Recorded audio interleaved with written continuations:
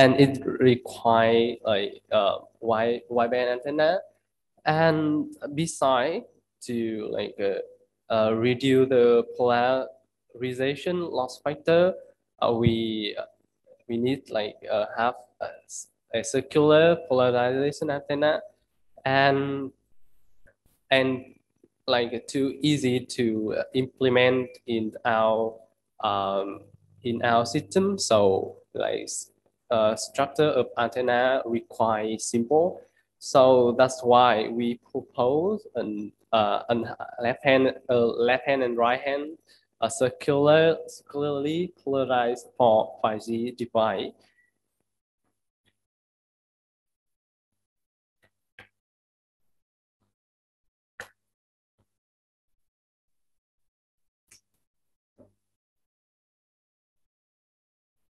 And next, I want to talk about the flowchart for our antenna design.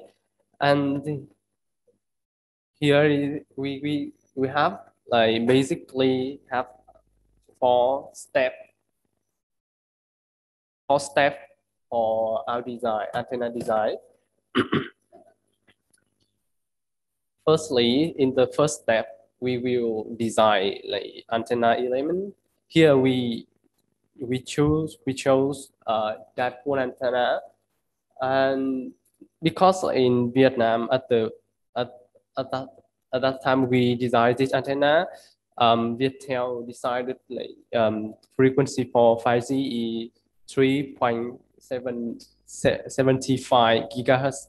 So we designed this antenna at this frequency, and to got the wideband and matching for element antenna, the parameter LB and LAB which will equal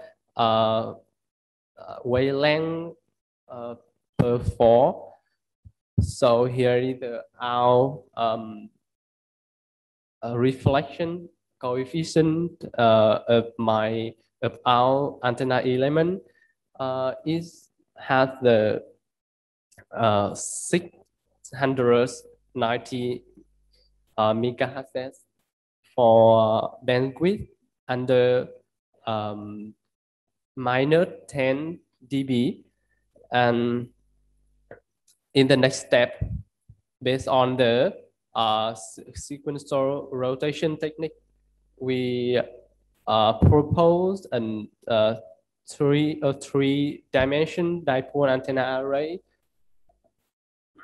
For more detail, in our feeding, we use hybrid and transmission line technique to design our feeding.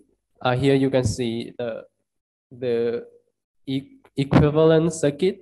So the new thing we propose here is we can in our design we can change between the left hand and right hand mode. To do that, we just change the excited port to got the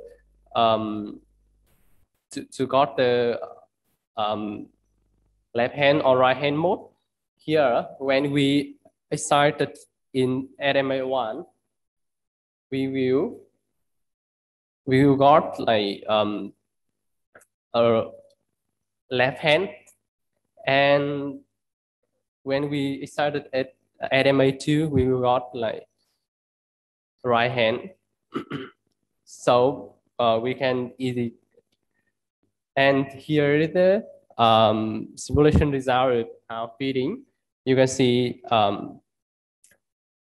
in both left hand and right hand mode, we also for the amplitude, the at the design frequency, we got the difference between the between four ports 4 ports is just basically equal. Is that like and for the phase in the right hand mode, it has like the different, because we to have a circular polarization, we require the difference between next like next two parts is maybe 90 degree. So here you can see like is basically meet the requirement. However, in left hand mode, the uh, the different the maximum degrees is a little bit higher than right hand mode. So in result, in the right hand mode had a good result rather than left hand. Here we compare between the simulation and measurement result. For reflection coefficient, in right hand mode, we had bandwidth with reflection coefficient lower than -10 dB is 37.3%, and it also has the same at left hand. However, for the CP bandwidth, you can see like in the right hand is better than left hand with 22%, and for the left hand does 4%. Is because you can see in the above slide, because like in right hand is had a good feeding other than left hand. So so that's why right hand mode is better than left hand. And for the begin in right hand mode, we have the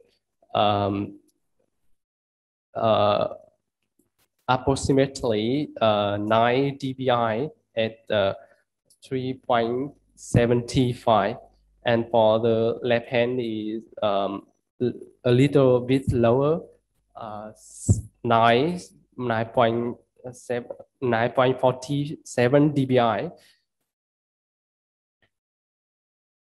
And here we compare our proposal with some related works. You can see like proposed antenna is dominant about the gain and bandwidth and CP than other reference. So here is some conclusion for our proposal. Firstly, we propose antenna with two CP mode. In the right hand mode, we have the bandwidth from 3.2 to 4.6 gigahertz with begin at 3.75 gigahertz is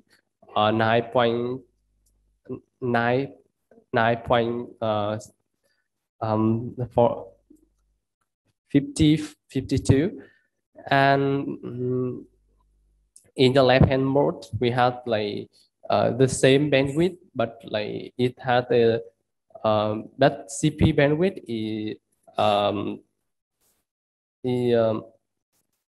thinner than in the right hand mode, and the total radiation efficiency is quite good at both modes. So here is my presentation. So thank you so much for your attention.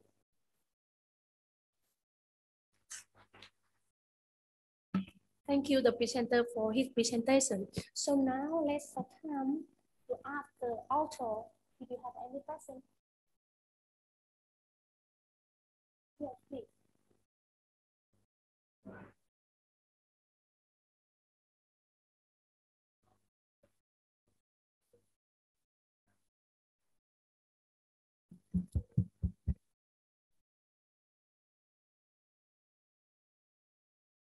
Isolation.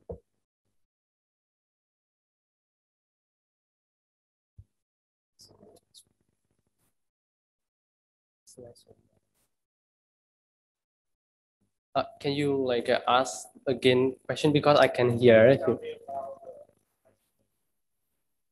Isolation between. Uh, okay.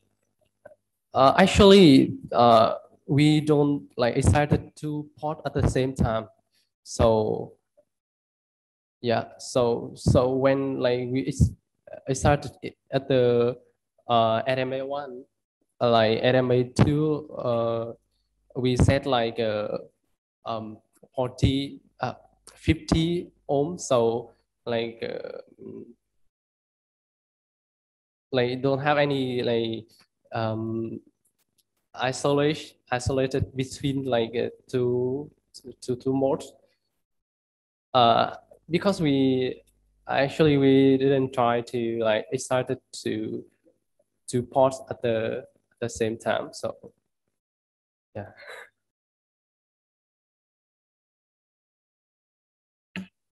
I think his question is interesting if you design an antenna at both mode, left hand and right hand, So the isolation must be calculated and estimated before fabrication.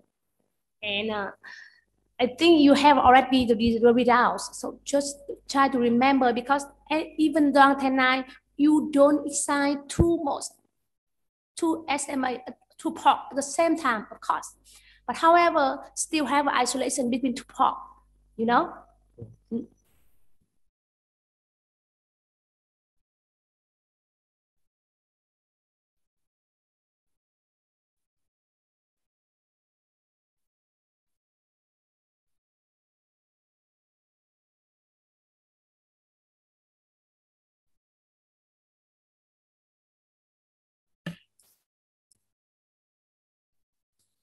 Or maybe he don't really understand lesson effect of the isolation to his antenna.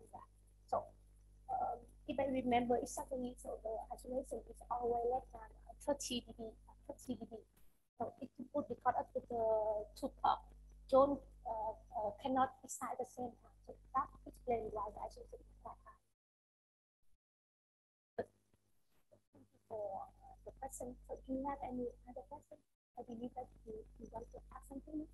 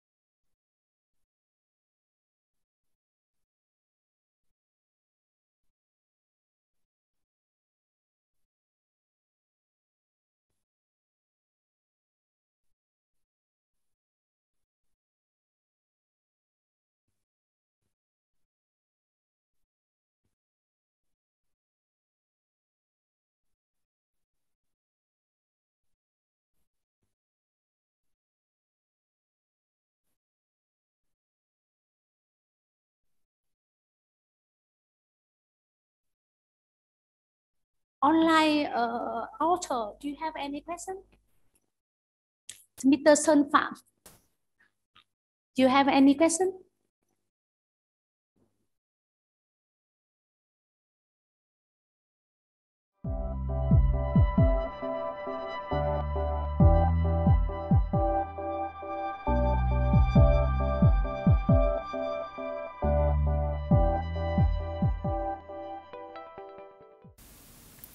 Hi everyone, my name is Phạm Anh Sơn from National Defense Academy of Japan.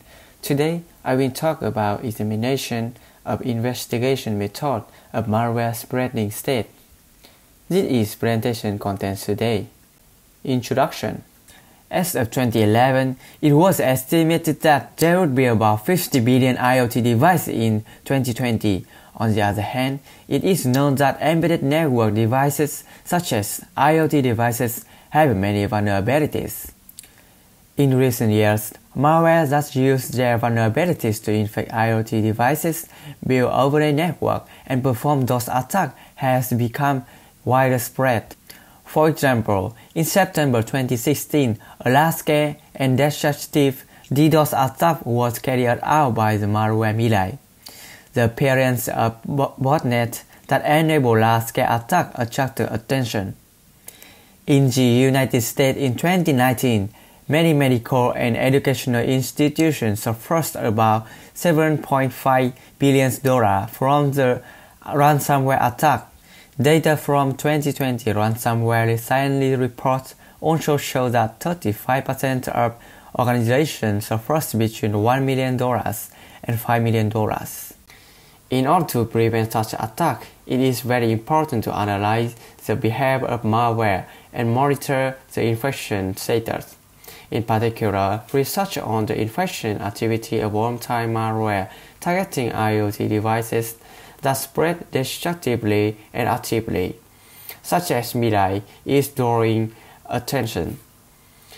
Darknet observation and honeypot installation are effective methods for grasping the attack activity of their malwares. Related work. The research of observing the activity of multiple malware that infect IoT devices have been reported in many reports. NICT reported the observation research of the number of packets that arrive in the darknet. This report indicates the days when infectious activity and observers based on the communication characteristics of ransomware such as WannaCry, Petya, and BadRabbit. In addition, the date and the time when the infection activity of the IoT malware EAI variant and Hajime was observed and the country statistics of the sender are reported.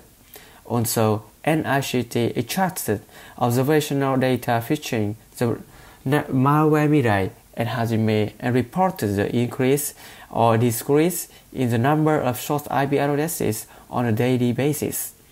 At a research, it was found that the number of Hajime infections was on the order of several times the number of EAI infections. This report also clarified the scale of infection of Hajime and EAI and the date when the infection activity was achieved. IIJ Security Report 2018 investigated the infection activity of EAI and keyboard and Hajime using packets that arrived at honeypot and measured change in the number of IP addresses of their sources. The report clarified the tendency of malware infection activity and showed the number of source IP addresses for each port. In addition, in IIJ Security 2019, it investigated the activity status of EAI, Hajime, and keywords based on the packets data received at a honeypot. It measured the activity status and infection scale of EAI variant and indicated the relationship with the case where the DDoS attack using Moonboot in September 2019 caused the damage to service of Wikipedia, Twitch, and Blizzard. Purpose.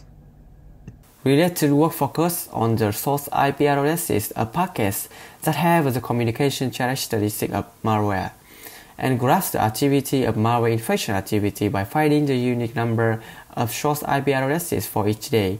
However, with this method, it is not possible to distinguish between a source address that appears on multiple days and newly appearing source address, so it is not possible to determine the daily increase or decrease of infected addresses. For this reason, the actual spread of malware infection is unknown.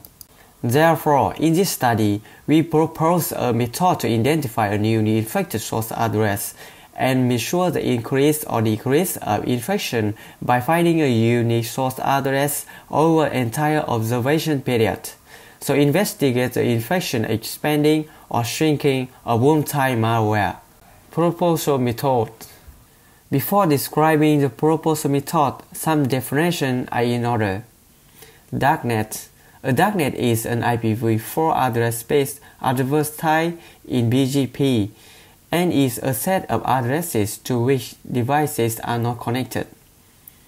Darknet observation. Darknet observation refers to acquisition and accumulation of packets that arrive at an address to which a device is not connected.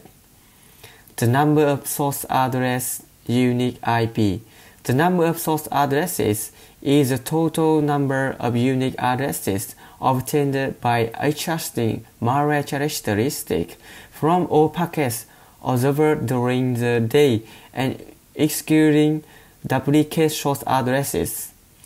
The number of new source address, new IP. The number of new source addresses is the total number of newly appearing source addresses in these days.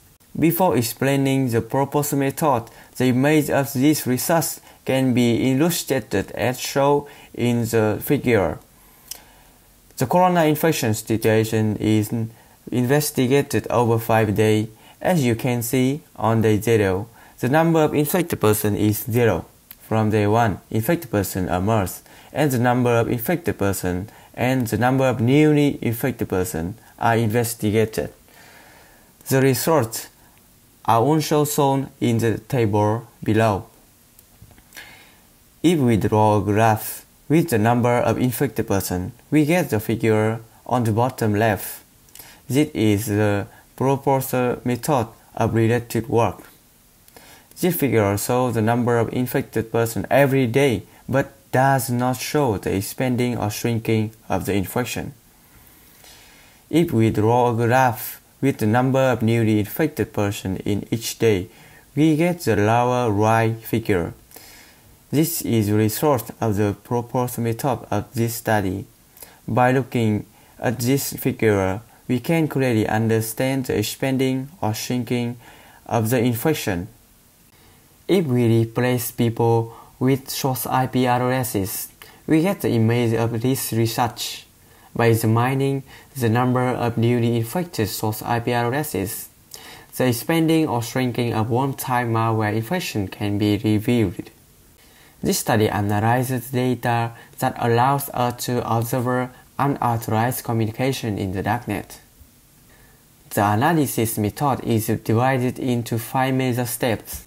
Step 1. Divide the whole of the D-Days data observed from the darknet into 1 day's worth of data. Step 2. Extract the source IP addresses of the target packets with malware communication characteristics from the observed data for 1 day for create the source list LI from day I. Step 3. Use the source list LI created in Step 2 to create a unique source list CI for day I. Step 4. Find the number of new appearing senders NI from the CI list for day D. Step 5. Calculate the number of IP addresses in the CI and NI lists and draw a graph.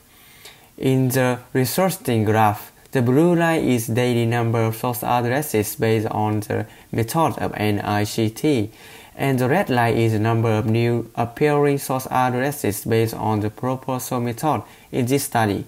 Experiment. The purpose of the experiment is to statistic the number of infected and newly infected one-time malware that are characterized in the implementation of the proposed method. This will allow us to investigate the expanding or shrinking of the infection. In addition, the subject experiment is IoT malware Mirai and Hajime, which have become active in recent years. The dataset is darknet observation dataset provided by NICT. The observation period is from the 1st of January 2016 to December 31st, 2018. Worm-type malware such as Mirai and Hajime may have unique characteristics in their scan packets. In this section, we determine that an incoming packet is a connection request from Mirai or Hajime based on the following already known feature. Feature of Mirai: the destination port is 23 or 2323. The sequence number and destination address of the TCP packets are the same.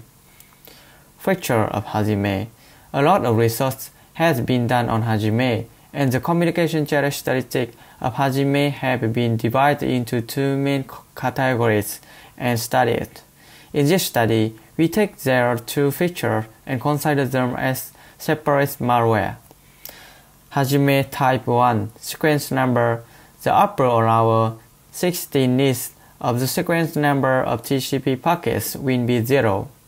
Hajime Type 2 window size: the window size of TCP packets is fixed at 14600. Results and discussion. Before showing the results of the experiment, let me explain the image of the result. The horizontal axis is the time, and the vertical axis is the number of IP addresses. The blue line is the result of the related work method, reflecting the infection activity of the malware, and is marked with the symbol unique IP. The red line is the result of proposal method, and is labeled new IP to reflect the expanding or shrinking of the infection. Results and discussion. Hajime Type 1 sequence number. Figure 1 shows the infection activity from the 1st of January 2016 to December 31st, 2018, and the measurement started on the 1st of January 2016. According to the research, it was confirmed that Hajime was present even before 2016, and in October 2016, the infection activity started to increase. At this time, the spread Hajime infection increased along with the increase in infectious activity. The peak of the spread of the infection was on 12th of January 2017, when approximately 140,000 newly appearing source IP addresses of transmission was identified. It has gradually shrunk until August 2017, but infection activity began to spike in August 2017 and continued until April 2018. Hajime Type 2 window size. The trend in the number of source addresses of packets with the characteristics of window size is shown in Figure 2. The observation start point is set to the 1st of January 2016. Hajime was confirmed to have been presented even before 2016. It was active in just a few host units until May 2016. From May 2016 onward, Hajime's infection was being spread along with a gradual increase in infection activity.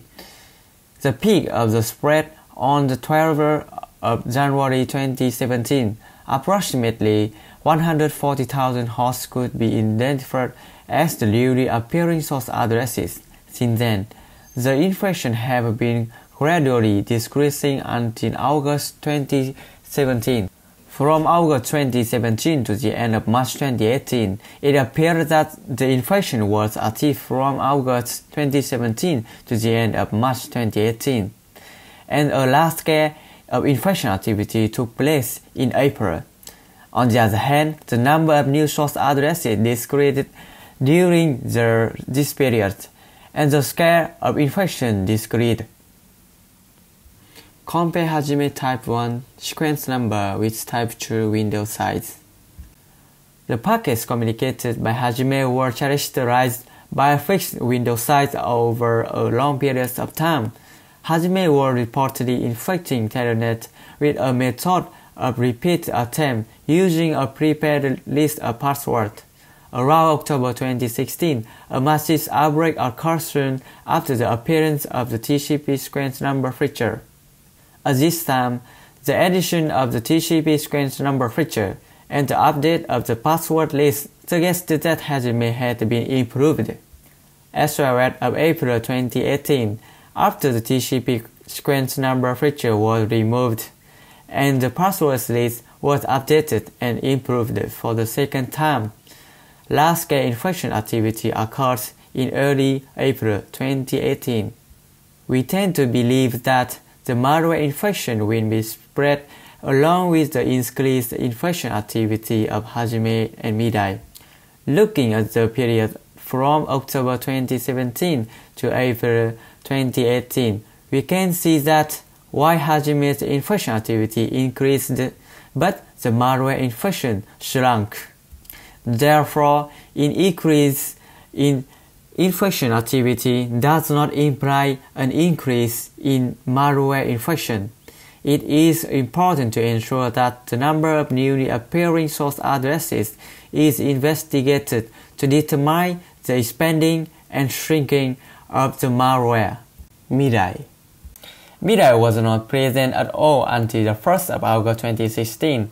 Figure 3 shows that it appeared from the 1st of August 2016, and the infection increased in activity and spread. The peak of the spread of the infection was on 21st September 2016. On that day, about 510,000 hosts participated in the infection activity, and about 260,000 was newly appearing source IP addresses. Since the peak, the infection situation was expanded and shrunk again. In the second half of 2017, it has shrunk considerably. But on Thursday of November 2017, we can confirm that there was again a large-scale infection activity. On this day, about 500,000 hosts participated in the infection activity, among which about 300,000 was new source IP addresses. The number of new source IP addresses was found to be higher than the number of new source IP addresses at the first peak, and after Thursday of November 2017, infection activity dropped sharply, and Midai's infection also shrunk. Conclusion: this paper analyzes long-term observation data in the darknet. We were able to determine the source addresses of packets with characteristics of Midai and Hajime, the IoT malware we analyzed. We also confirmed that Hajime is a malware that existed long before Midai, and it discovered the modified and improved period of the TCP sequence number feature of the packets communicated by Hajime. The result of the study provide a lot of information and clarify the expanding and shrinking of malware with characteristic feature, thus achieving the purpose of the study. However, when the experiment was conducted, it was difficult and time-consuming to compute due to the very large amount of observed data. Future problems should be change the algorithm for this adjustment and devise a way to process it efficiently. Thank you for listening.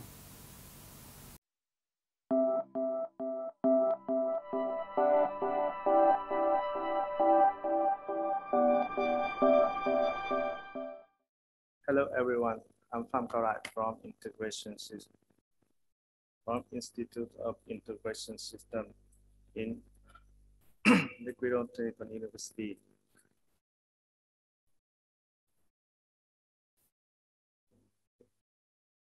I'm very pleased to make a presentation today improving power efficiency of IESI system with gallium nitride supply mono power amplifier.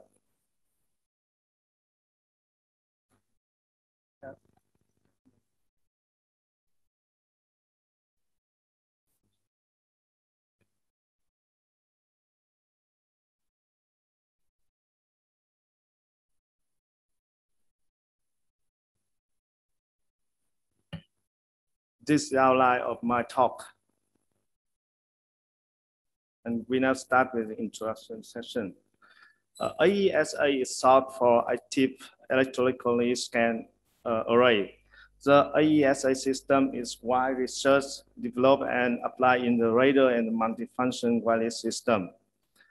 A typical AESA system structure is shown in the slide.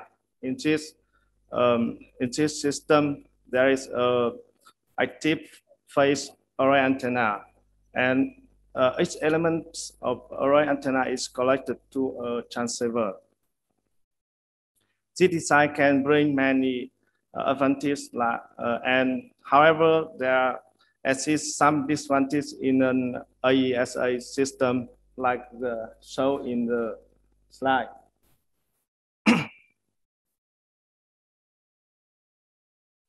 In this study, we focus in the power efficiency of the system.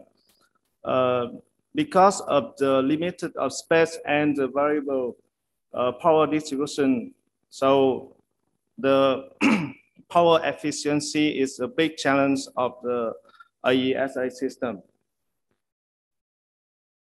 Now we will be continuous with the power efficiency of AESA system. This slide shows a description of the power efficiency of AESA system. The power efficiency depends on many units of system as power amplifiers unit, the process units, and the power supply units, etc.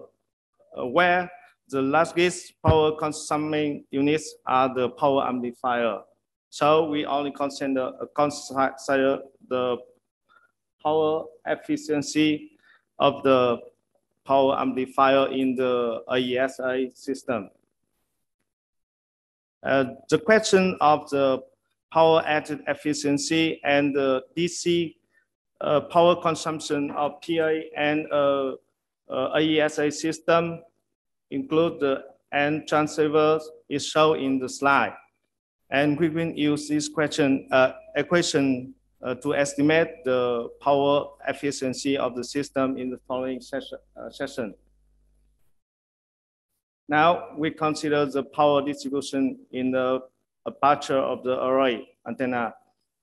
The far field pattern of the linear array is shown in this slide.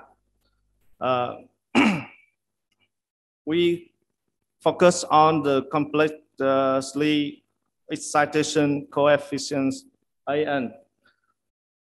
It includes amplitude and the phase information of the signal.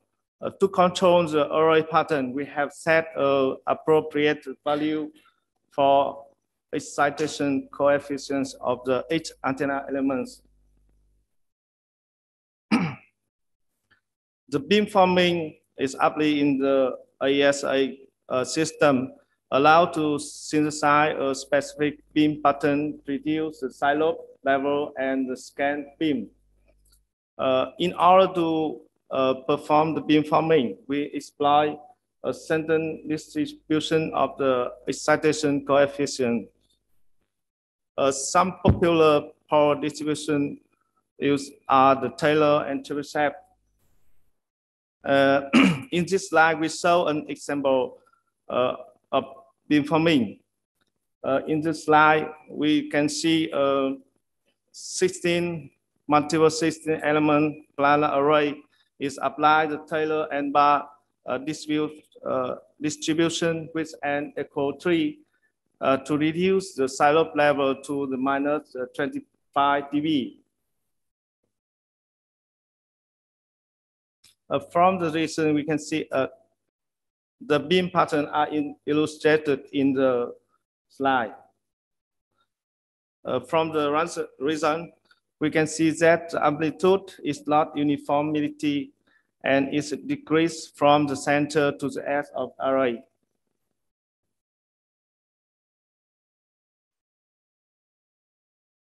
In this slide, we consider the relationship between operating range and the transmitting power from the questions in the slide, the system operating range is proportional to the square root in the wireless communication system or force root in the radar system of the transmitting power, so that we can control the transmitting power according to the operating distance to save energy. In short, in the IESI system, the power amplifier output power vary with time and the position in a wide range during the process synthesizing a beam pattern and the changing of the operating function or range. Hence, the power amplifier should have a high power added efficient and maintain it in a wide range of the output power.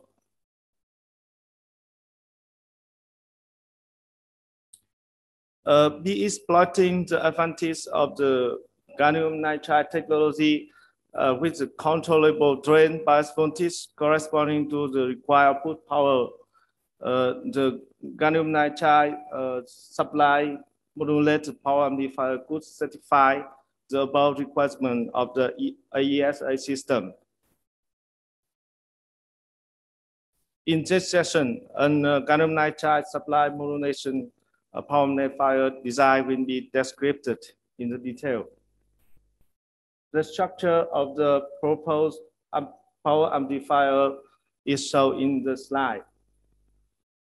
Some requirement of the power amplifier is that it operates in the X-band frequency, and it should have a high power efficiency in the wide bandwidth from 9 to 9.8 gigahertz and a wide range of output power.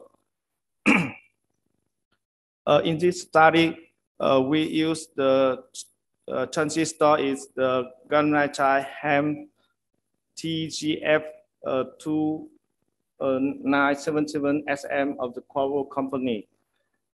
And the power amplifier operates in class AB bias condition.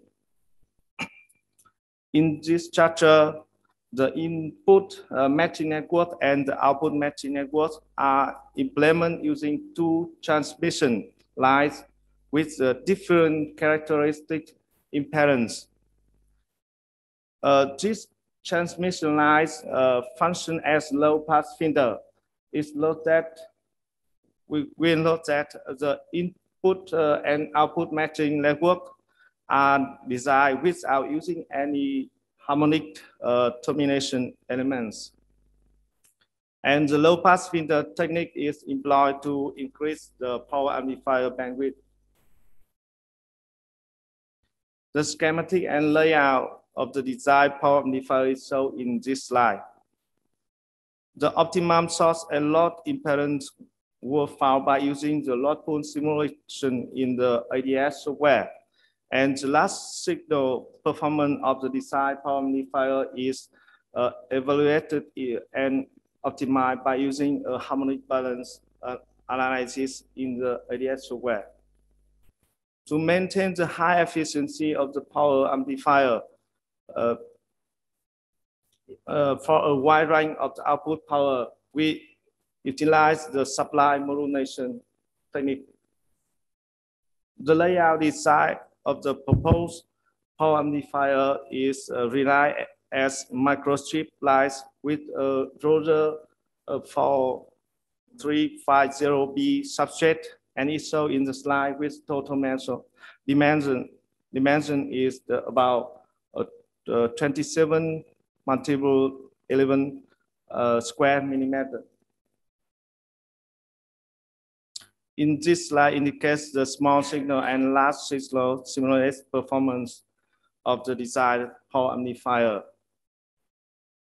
It can be seen that both input and output return losses is high bit low from 9 to 10 gigahertz. And the desired power amplifier is the stable in the frequency range. And the desired power amplifier have a wide bandwidth stability and have a high power efficiency. The power added efficiency of the desired power amplifier always larger than 35%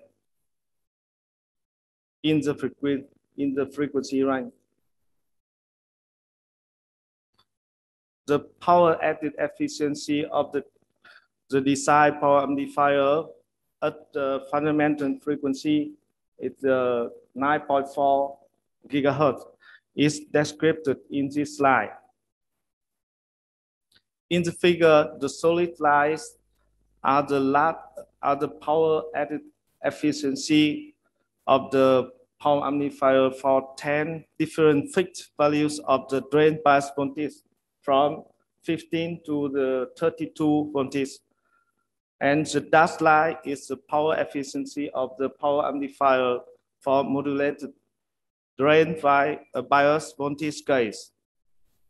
When drain bias voltage is properly controlled, the power amplifier maintains a value of power added efficiency higher than 40% in 10 dB of the output power backup.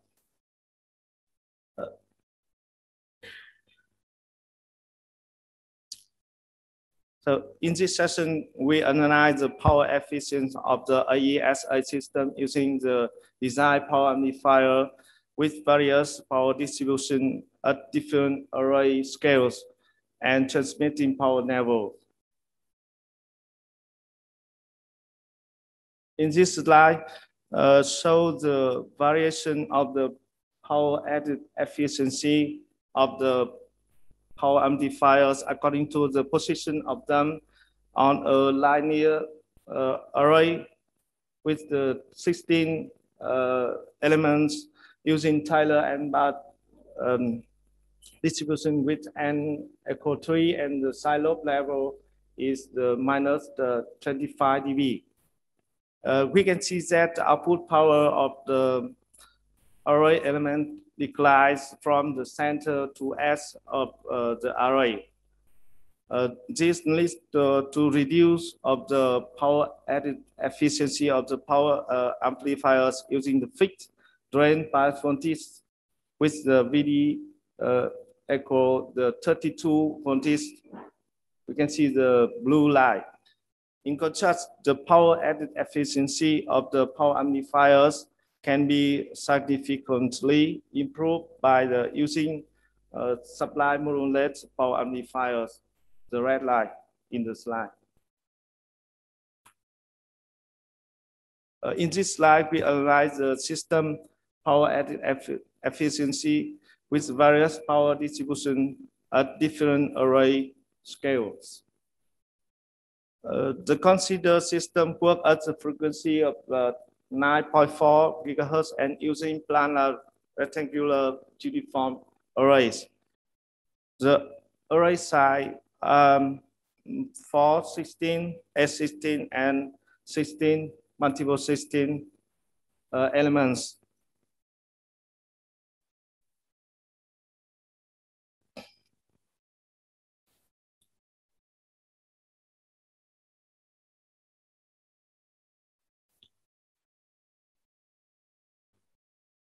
Obviously, the solution using the gallium nitride supply modulated power amplifier return significantly improve the power added efficiency. They are all the way higher than 58% compared with the one using the fixed supply voltage, all the way lower than the 37%.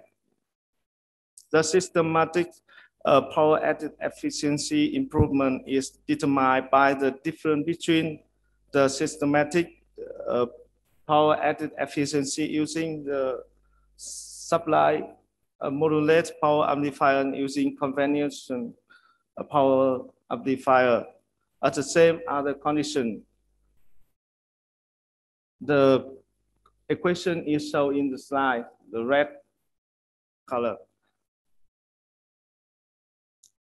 As shown in the table in the right hand, the systematic power added efficiency is improved from 15.33% to 18.28%. In this slide, we consider the performance of solution using the supply modulated power amplifier on the systematic power added efficiency according to the variation of the transmitting power.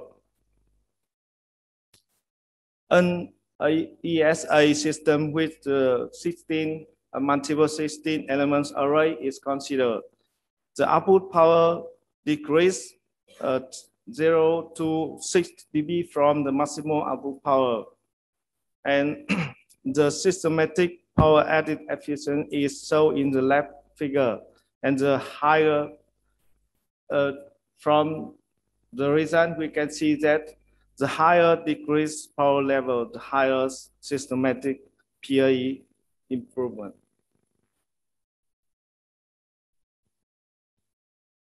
And conclusion, the paper investigates the inequivalent power distribution on the antenna aperture of an ESA system, result from the synthesizing a beam pattern in order to reduce the side lobe level and allow to alert its power corresponding to operating range.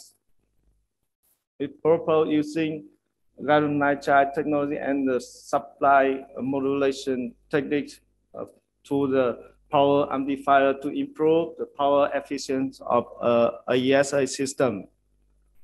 The paper also introduced a forward expand gallium nitride supply modulated power amplifier designed for a ESA system.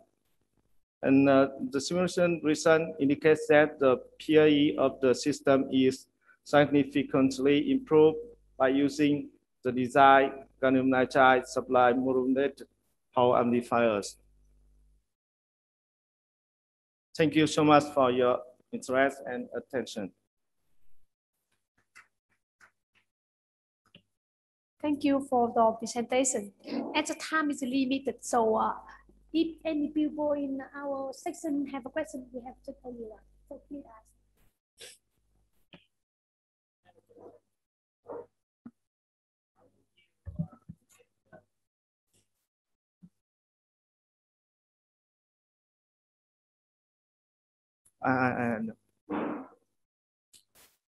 Thank you for your question. In this slide, we have shown the small signal simulated performance of the design power amplifier. We can see that the stability factor is always less than 1. So the design power amplifier is stable in frequency range.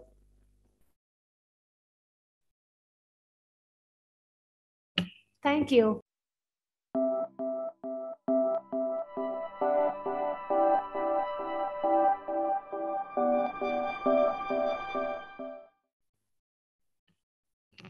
Hello. Hi. Hello, everyone. My name is Nguyễn Thanh Hùng. I'm come from Hanoi University of Science and Technology. So today I'm very glad to present our research about smart shoe based on battery battery-free Bluetooth low energy sensor. And let's move to the first one. My presentation includes 4 sections. In the first one,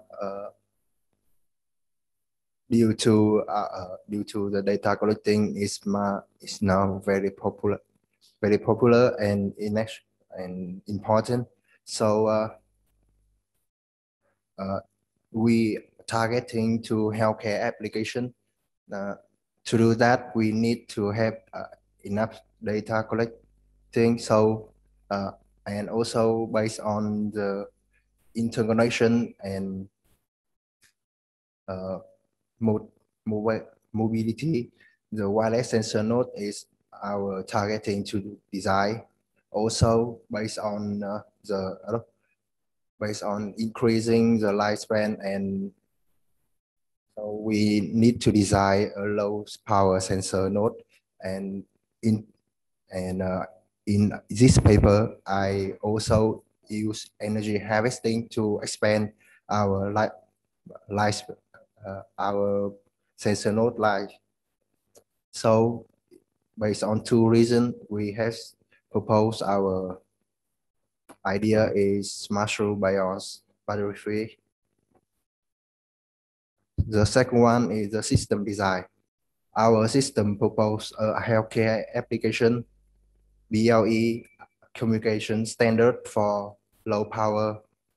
And the third one is we are measuring three parameters: is running speed, step, landing edge, and stride. This data is for running analysis, and the system have four parts. The first one is harvesting and storage. The harvesting and storage have the triboelectric effect generator. This energy has generated from triboelectric and stored in the capacitor, supercapacitor. The second one is the sensor, which collecting the data, transmit this data through BLE standard to a wideband to an antenna. So let's move to the first one. How we design this sensor based on what we need to measure the running speed and the stride. We propose an accelerometer sensor, which is MMA 8451Q, based on its range and power consumption. The next one is the landing edge. Obviously, we need a gyroscope for measure how fast we are and how fast the angle is changed. This data, this two sensor is controlled by BLE communication IC, which is DA14585. This BLE IC is very low power consumption. It's only take about 11 microwatt per transmit for transmit a data. The next one in the sensor is an antenna. We propose a EFA antenna at 2.245 gigahertz.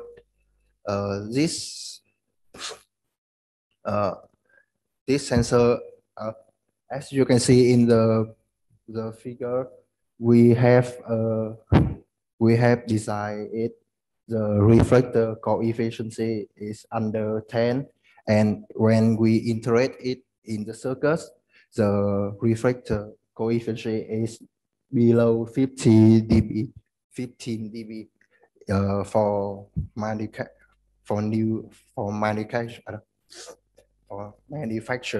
error.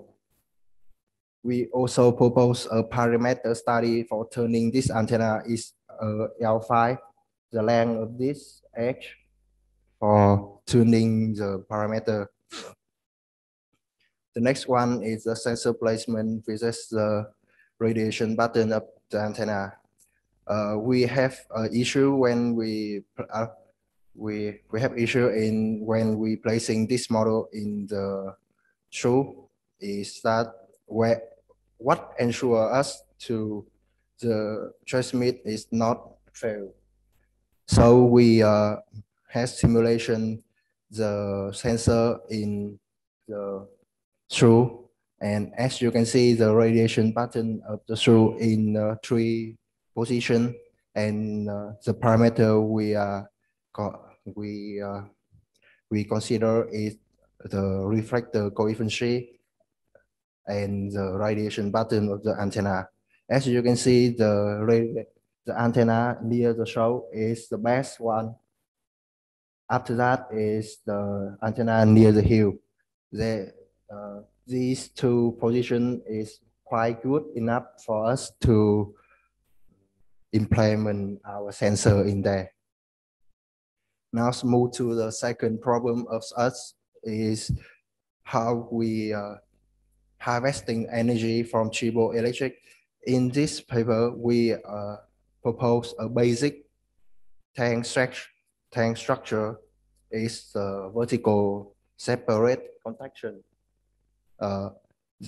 We have analysis and we have built equivalent circuits and equation for initial design. Based on this equation, we can determine how much power we can generate it from the generator triboelectric. And we have fabrication and measure the power we have, and we have harvesting in this tank. First one is a single layer. We have harvest 11.26 microwatt per footstep, and we propose a 4-layer tank which have 80 microwatt per step. I think when we measure, we have addicted into 10 mega ohm. So this 80 microwatt according to 12 microjoule, and based on our calculation, each frame transmit by DA1 by Bluetooth IC has only consumed 8 microjoule. So this 4-layer tank should be enough to supply power to our sensor. Now I want to comparison with related work. The first one is the energy harvesting. We have compared with into many previous work, and we in this system we need to make the size small, so the energy harvest power we harvest is smaller than in reference 5 and 6. And the second one is the sensor node power consumption, because in this system we are focusing in power consumption. So our work is only consumption 11 microwatt, but in reference 7, 8, and 9 consume at least 33 milliwatt. So in conclusion, in this research, we have designed a low power consumption wireless sensor node. The maximum power consumption is 11 milliwatt. The second one is we had researched the relationship between the radiation pattern of the antenna with the position of the sensor placement.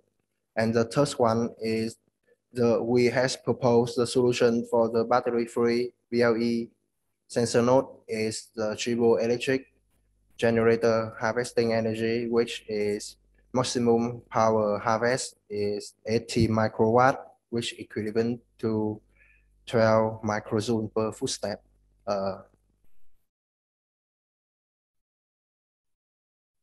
Thank you for your attention, and if you have any question, I'm glad to answer it. Thank you very much.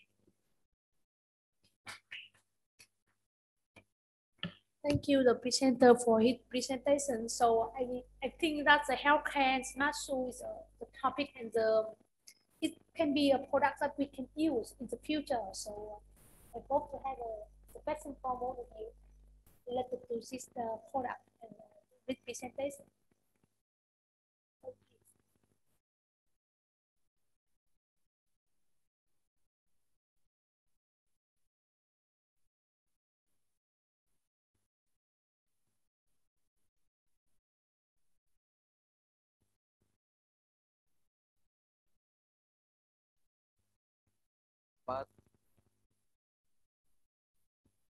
But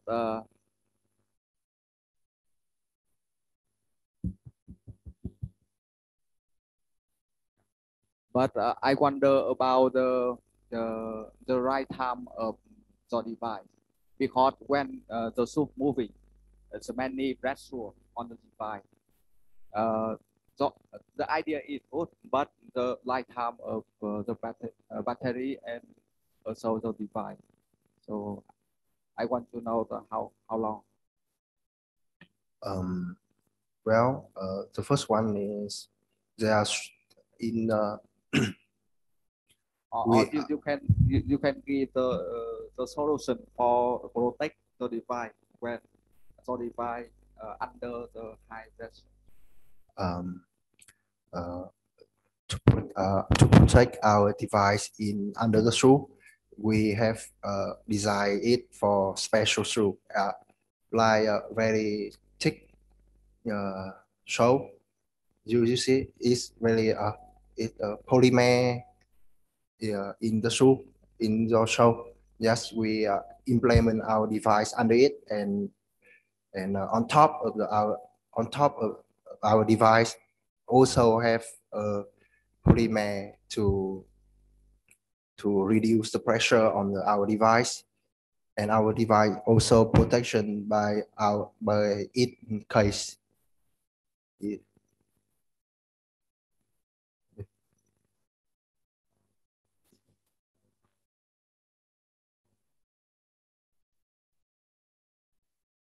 the lifetime.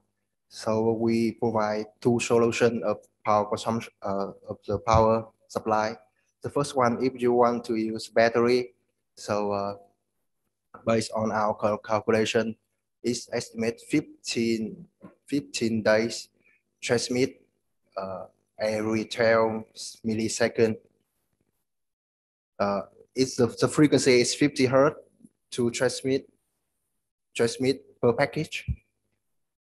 If you transmit a packet every 12 millisecond, it will last for 15 days, but our device is have a trigger to when you wear the shoe. Is when you wear the shoe, the device is work. When you take off the shoe, the device is sleeping. So the lifespan can expand about 2 months. Yes. If you wear it 8 hours a day, so if you see 45 days.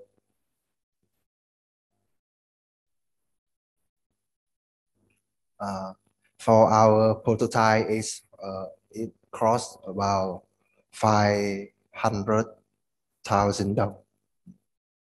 Vietnam đồng. Yes. Thank you for interesting question. So about the timeline, it depends on the frequency of transmitting data, and of course, depending on how much time you wear the shoe. And now we will move to another question. Do you have any other question?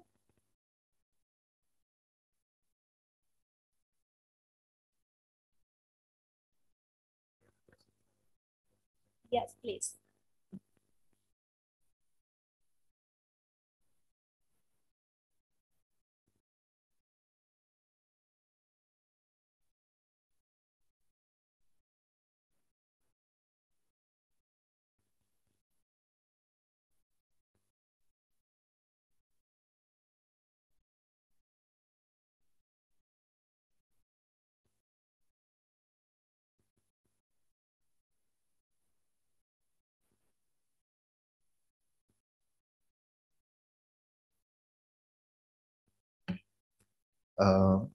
The temperature sensor is also embedded in accelerometer because in MMA 8451 it also have temperature sensor for it. So we also use it for measure our temperature in our shoe. And the gyroscope is for application is landing edge when when your foot is landing. This analysis is fully this device is fully analyzes your running step, every running step of you.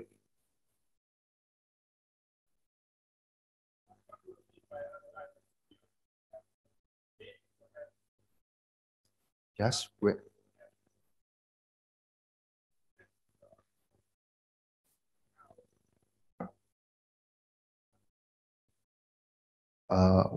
In this device, we propose analysis the running.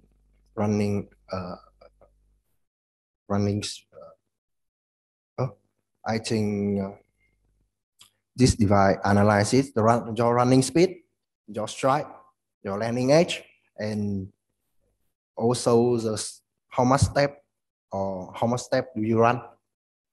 Is yes, that is counting.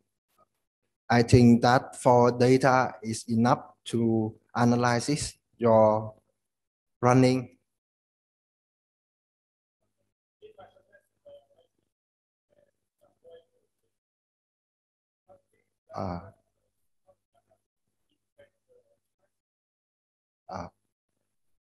In this device, we not propose a heartbeat because the heartbeat sensor need to place your in near place where you contact your feet. The sensor need to contact your feet. So if you strike too strong, it can be damage the sensor. So I think the heartbeat sensor is very reliable in the watch. It's much more reliable than the shoe. Thank you. So we have the last question from the online participant from Miss Đào Thị Nga. So her question is, what is the generation electricity used for? And can you use it to track mobile phone?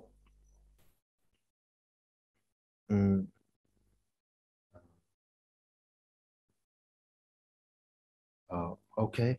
The generated electricity is used for expanding the lifetime of the device. As I mentioned, you have two solutions for this device. The first one is using battery. The second one is using this triboelectric generator.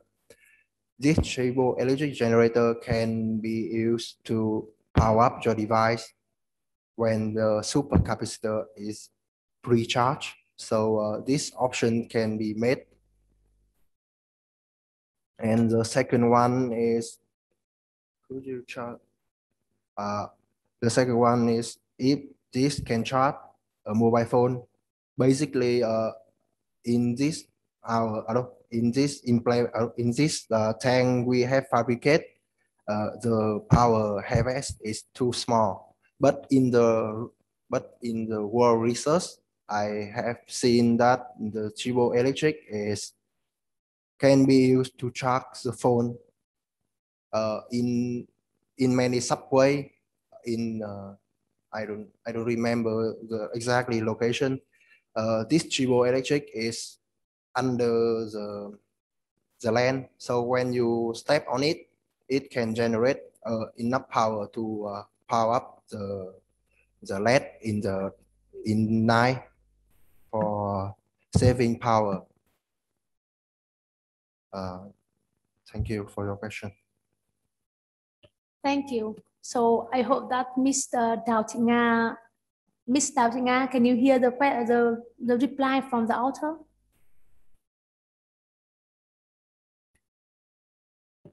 Okay, thank you, presenter, for the interesting presentation.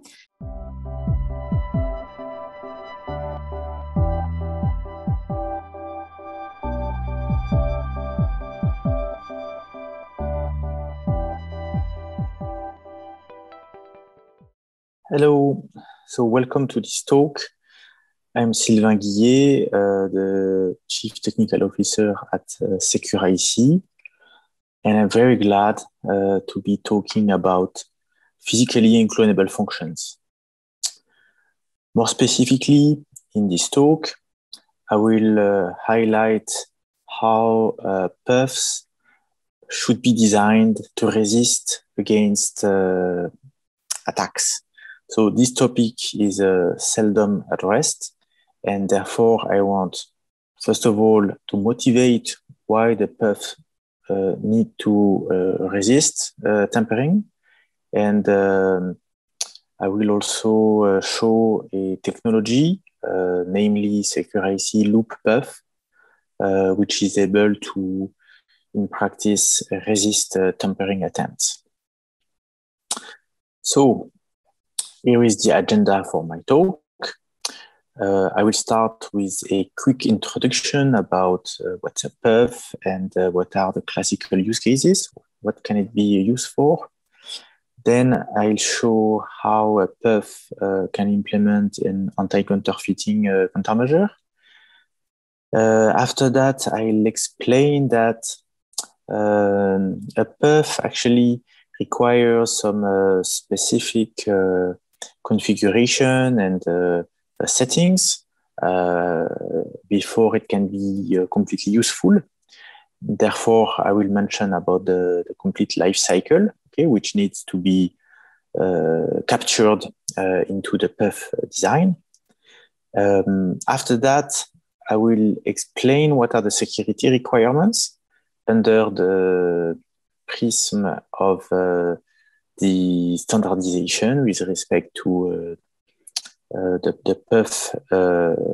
So what are the security features we expect and how we can test and evaluate them. And then I will arrive to the point where I can explain how attacks can affect the puff and what are the solutions, obviously. Okay, so let's get started. A puff is a silicon object which receives as input a challenge and outputs a response. The remarkable property of a puff is that for two different puffs, if you input the same challenge, you get two different responses. Actually, they are always the same responses, but they will be different for two different instances of the puff. Okay, so it's pretty neat to identify a chip or actually to generate something unique, so like a unique key. So depending, the responses are made public or are kept confidential. As I mentioned, there is a standardization ongoing with respect to the puff at ISO, namely in the working group 3 in the subcommittee 27. Okay, I'm very glad to be the lead editor of this international standard. And so publication of the part 1 is actually to be decided early this year, 2021.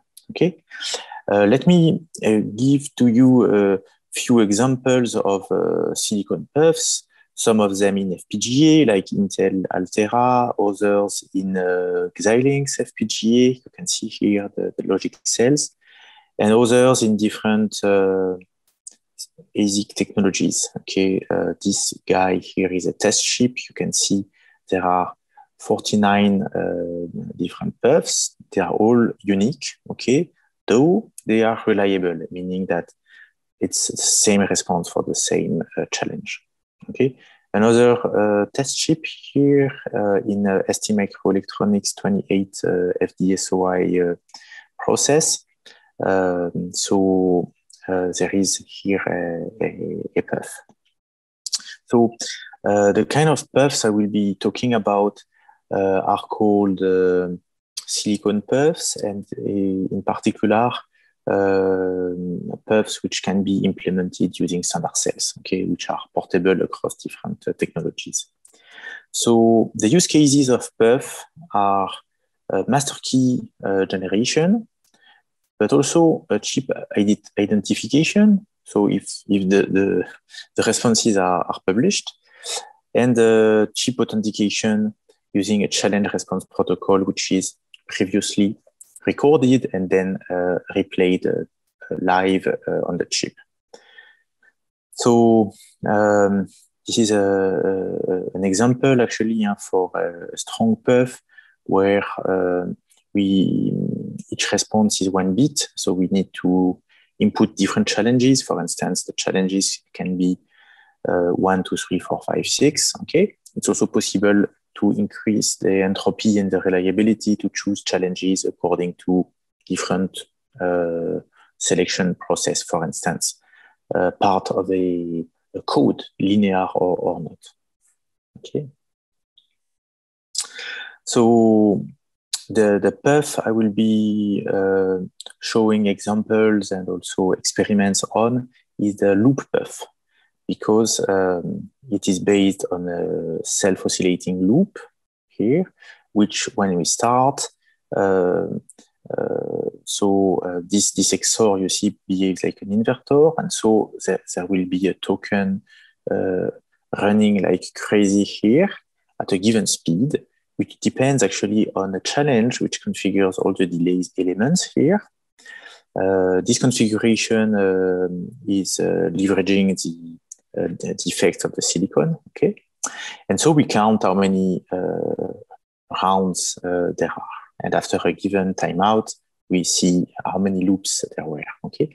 This number of loops is unique per chip. And now assume you input a challenge and you get the delay, the number of rounds. You input the opposite challenge. So you get D of C complemented. And actually the bit of response you get is whether, it's a test, whether or not DC is greater or smaller compared to C complemented. Okay.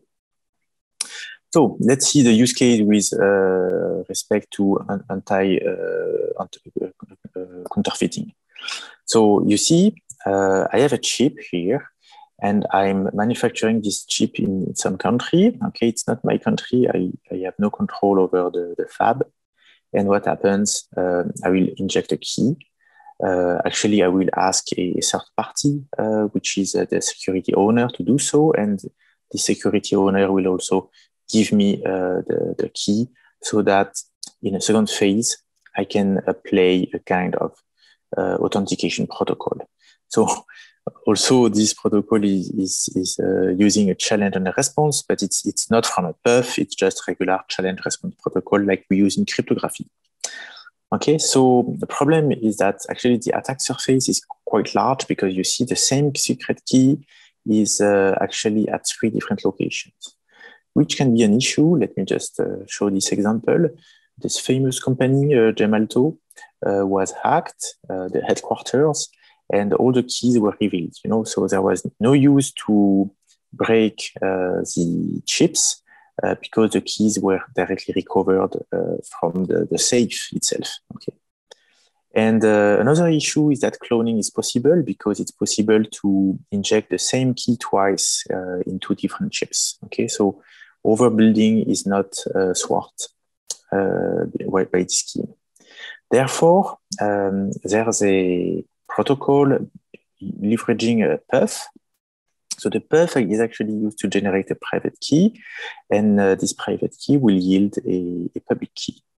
So the security owner will actually never see the private key, but will sign the public key. So we'll get this certificate here.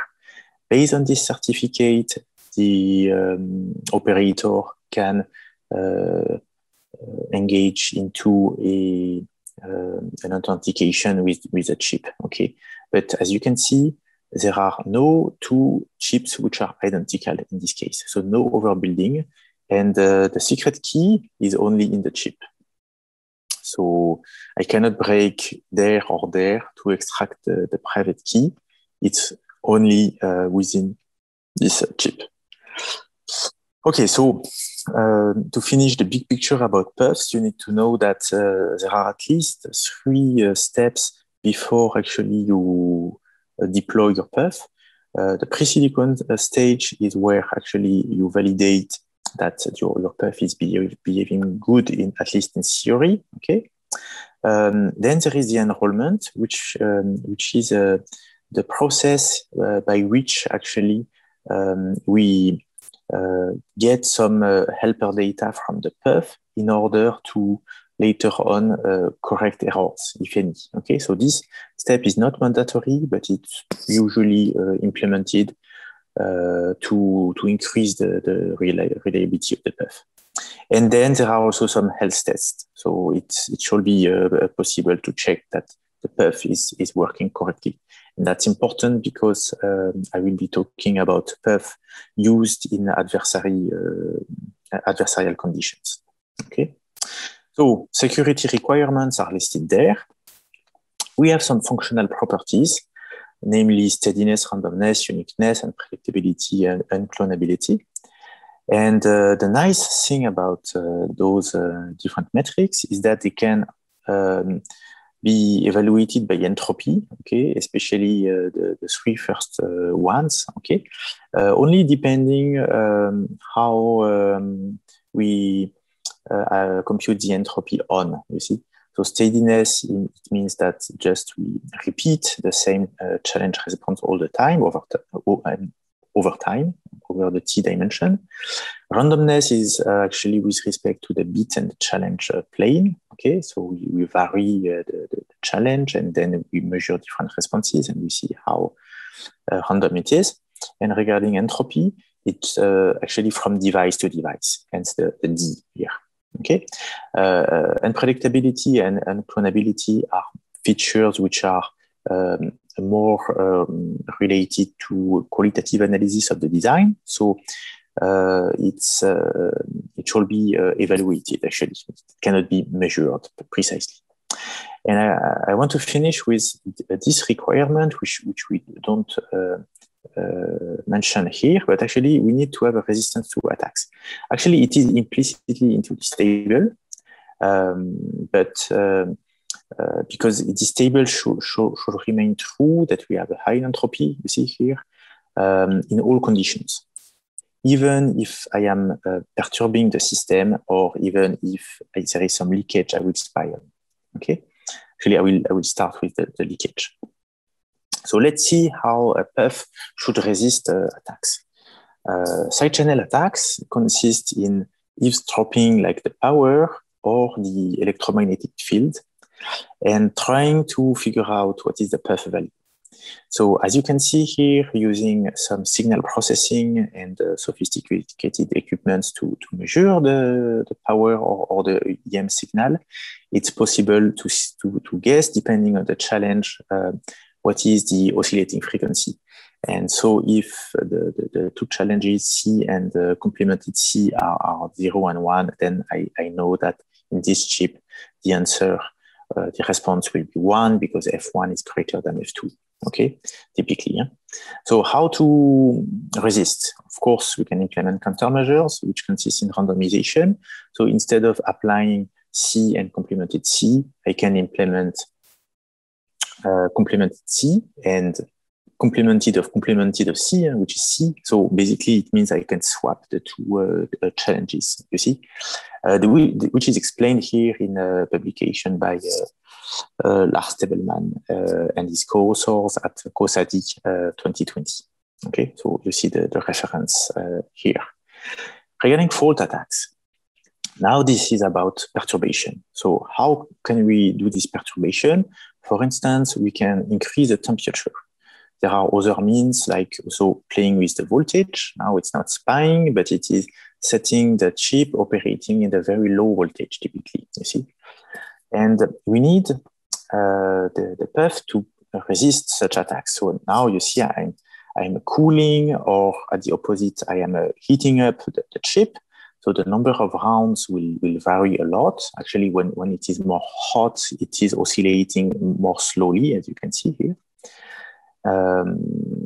It's becoming lazy, kind of, okay. But what's important, so for the two challenges, C and complemented C, I must have that the order, like the frequency 0 and 1 in the previous slide, should be the same. and actually which is something we see here. So by design, because the loop perf is operating as a difference, and that the difference never cross, you see. So this red here is always slower than the blue, which is on top here. And so we can even compute a reliability corresponding to the attacks. And actually, we will get a false answer when so the blue actually is interpreted as lower than the red. Okay, which we can compute with a formula which we provide here. Actually, it's contributed in the paper, and so we can evaluate it. And actually, it's a very low probability of error, you see. So this perf is typically suitable for operating in harsh environments, so suitable like for automotive market, but also in a very high cybersecurity context. So to conclude, so the perfs should also be evaluated in front of fault attacks, okay, for safety reasons and for security reasons. And as a matter of fact, when the system is booting, we need the perf as a master key, and the boot is the more sensitive time in the wake up of the system, because the countermeasures are not enabled yet. And actually, the master key is the most valuable key. All the other keys will be derived keys of lesser value. Okay. Okay, and final notice. I'm currently working within RISC-V International to think about the extension of the instruction set for managing a perf. Okay, so you are welcome to contact me to collaborate on this topic. Thank you very much, and I'd like to thank my co-authors Jean-Luc Danger, Michael Pell, Sofiane Seni, and Youssef Suissi. Thanks a lot.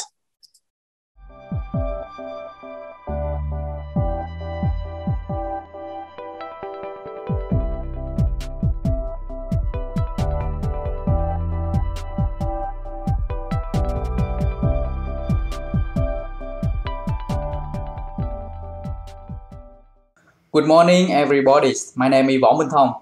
I'm lecturer from Faculty of Electrical and Electronics Engineering, Duy Tân University. Today, I'm very happy to attend the International Conference on Industrial Network and Intelligent System INISCOM 2021, with paper Performance Analysis of Mobile Edge Computing Applied Uplink Normal with RF Energy Harvesting. My presentation is divided into 4 parts. The first one, I will give you some general information about the mobile edge computing integrated into 5G system. Next, I summarize some related work and emphasize the main contribution of our work. The second one, I will talk about the system model, the assumption, the communication protocol, and time flow chart. The third one, I discuss about the performance analysis of an optimization problem with detailed mathematical formula. And the last one, I will give you some numerical results and some discussion. Okay, let's go to the introduction session. With the fast development of mobile internet and Internet of Things, mobile data traffic is anticipated to witness explosive growth in the year to come. To support this growth, both academics and industrial community have conducted extensive research to design the 5G wireless network. Mobile edge computing (MEC) and normal techniques are recognized as a key emerging technology for 5G network. The idea of MEC is to provide computing capability to proximity of user and within radio access network, thereby reducing the latency and improving the quality of service. While normal allows multiple users to share the same resources, leading to a significant increase in the network capacity. Besides that, the combination of energy harvesting with MEC in a single system offers great potential to solve fundamental limitation of traditional system, limited battery lifetime, unstable grid power supply, and low computing capability. To understand the issue more clearly, research works on MEC, NORMA, and RF energy harvesting are surveyed in the next session. The first example is a paper of JS on the performance of optimization for MEC network using uplink NORMA, in which the user uploads the task to an MEC server located accessible to ensure system delay constraints. Also have a view to the derivative approach to maximize the system performance in terms of successful computation probability SCB with three schemic: complex local computation, partial computation offloading, and complex offloading. The second example, the work of HAS-ON, a novel protocol for mobile edge computing network applies downlink NORMA. The author proposed the downlink NORMA MEC system with two accessible ASIC computation for limited energy user. The author proposed an APS algorithm based on channel gain to enhance system security performance. Or in the work of Garcia, the author proposed a multiple user assisted by a power beacon in the presence of the airdropper. Accessible and power beacon broadcasts the RF energy to user. Then the user simultaneously uploads the task to accessible. A solution based on particle swarm optimization to maximize the system secrecy computation efficiency. So the MEC NORMA RF energy harvesting issue needs to be studied further. In this study, we consider the RF energy harvesting NORMA MEC system over relay fading channel. The main contribution of our paper are as follows.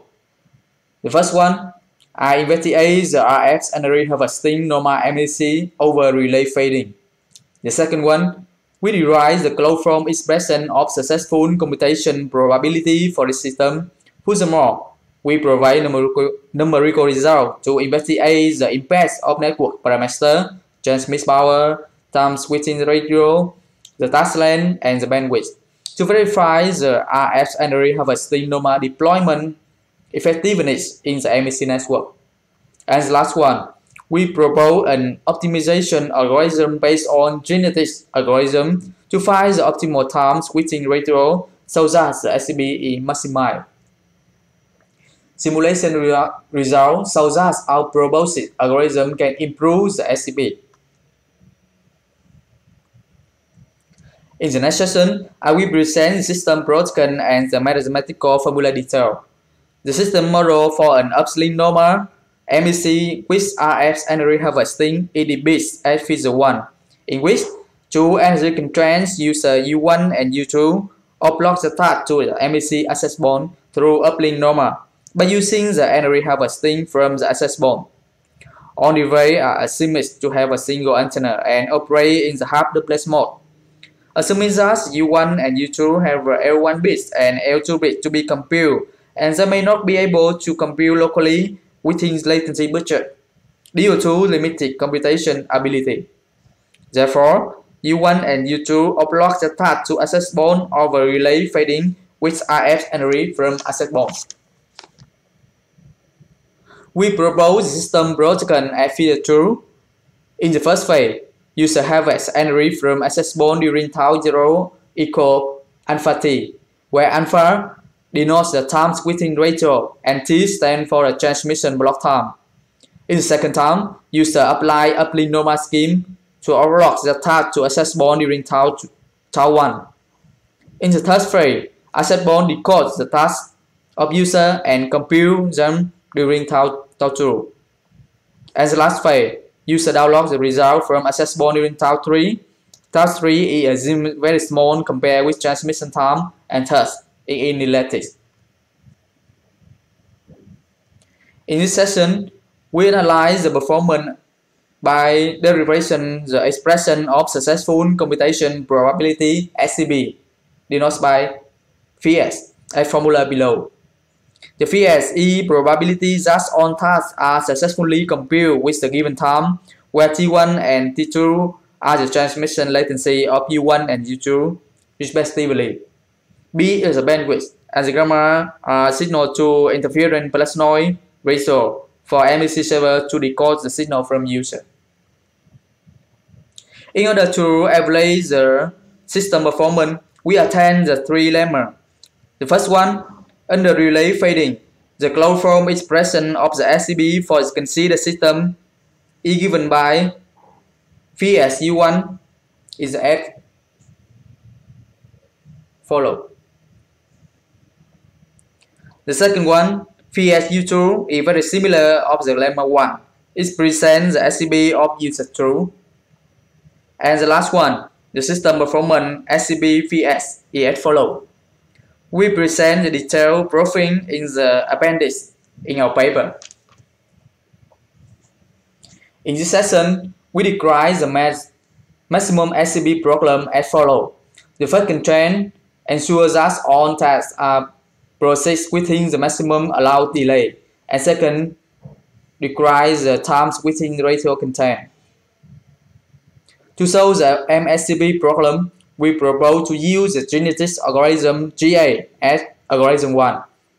GA is an evolutionary algorithm simulating biological evolution in nature and following Darwin theory of evolution.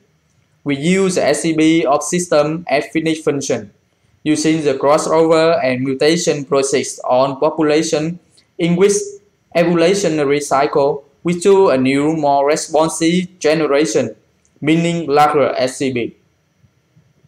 In the final, we get the best alpha times within ratio for SCB achieves like this, the optimum value.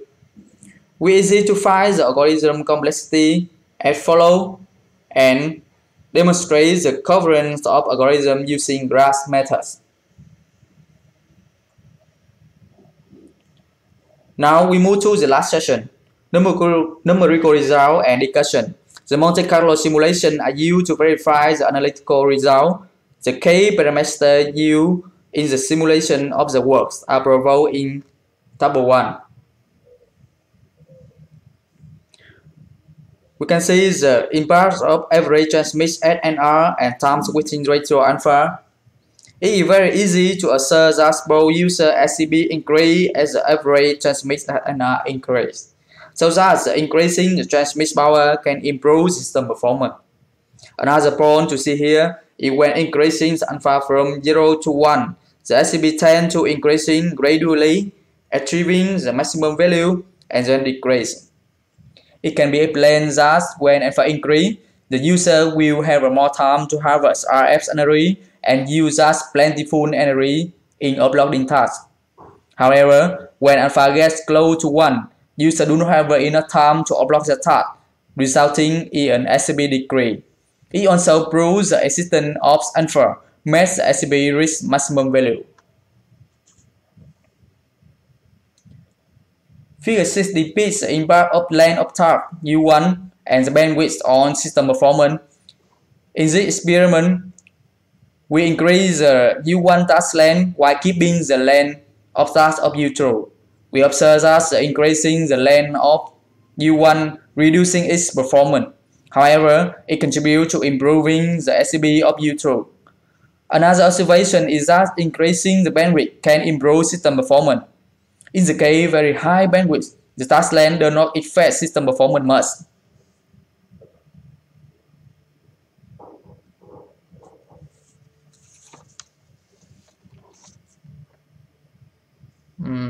The figure A describes the comparison among the optimal algorithm and non-optimal approach in terms of ICB. With the non-optimal approach, we use fixing switching time radio, point 1, point 4, point A to evaluate system performance. Results show that the U MSCB GA give a higher SCB than the K not using optimal algorithm. Furthermore, to highlight the advantage of MSCB GA, we compare it into the MSCB BA. This is the algorithm based on brutal force. The result shows that the algorithm gives the same result. However, it should be noted that the algorithm complexity of brute force is always higher. The result shows that the Our proboscis algorithm improves system performance.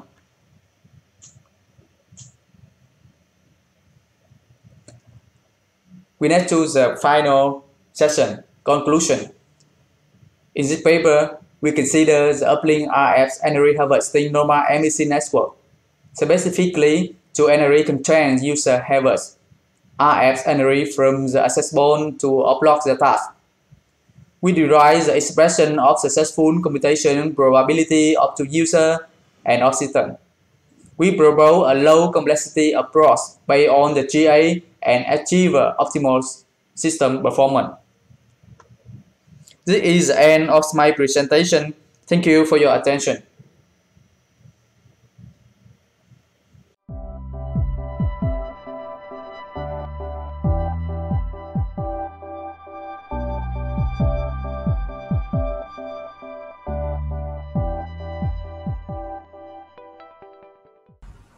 Hi everyone, I would like to quickly introduce myself. I am Elif Ak from Istanbul Technical University. I am a PhD student and I am working with Professor Berk Canberk. On behalf of the Nima Necaflu and Selin Sezer, I will present this great work. As you know, in these days, we are all encountered with different difficulties and unfortunately, they are not able to present their own work. I am glad to be here with you today. As an outline, I am planning to begin with introduction, as a baseline, as a background for content delivery networks, and we will introduce challenges, motivations, and contributions. Then we will look at our proposed system architecture. Then we will show some performance evaluation criteria, then conclude the presentation. Content delivery networks, or shortly CDNs, are real backbones of today's communication. It is a cloud technology actually and responsible for internet packet shipping. In other words, the name, as you can see in the legend, origin server is the main server which contains many contents belonging to content providers. More specifically, let's say content provider is one of the e-commerce websites and origin server holds many HTML, CSS or image contents of this imaginary e-commerce website. On the other hand, origin shield and edge servers are two specific servers which belongs to CDNs companies. And as an end user, us actually, when we want to access this e-commerce website, instead of accessing origin server itself, we are connecting to CDN company server to download contents much faster. That was the actually short introduction to the CDN technology, which this research focus. And with the rise of online social networks, the amount of user-generated contents produced dramatically increased, and as a big portion of the content produced by online social networks are having the characteristic of unpopular content. In other words, just a small portion of people are interested with these contents instead of like e-commerce websites. Those contents with fewer requests will be in a battle for survival with more popular contents. This situation is shown in the figure. This figure shows the request made for 3 different content providers objects over a certain period of time. These content providers are shown as A, B, C, and objects belonging to content provider A have lower popularity, in other words, lower number of requests per object compared to content provider B and C, and therefore, if we serve all these contents from the same cache pool, cache replacement algorithms such as LRU, least recently used, or others, it doesn't matter, will evict contents with lower to open up space for upcoming traffic. The behavior of content provider A is very similar to online social networks. The result is lower hit ratio for unpopular contents, which in some cases may even add to overall time to first byte. This is another criteria. This is another important metric in the CDNs. So by adding the another hop, this low cache hit ratio will consequently affect the quality of experience and quality of service, of course. So, and CDNs companies are targeting to provide similar performance for all their customers. So this is a problematic at the end.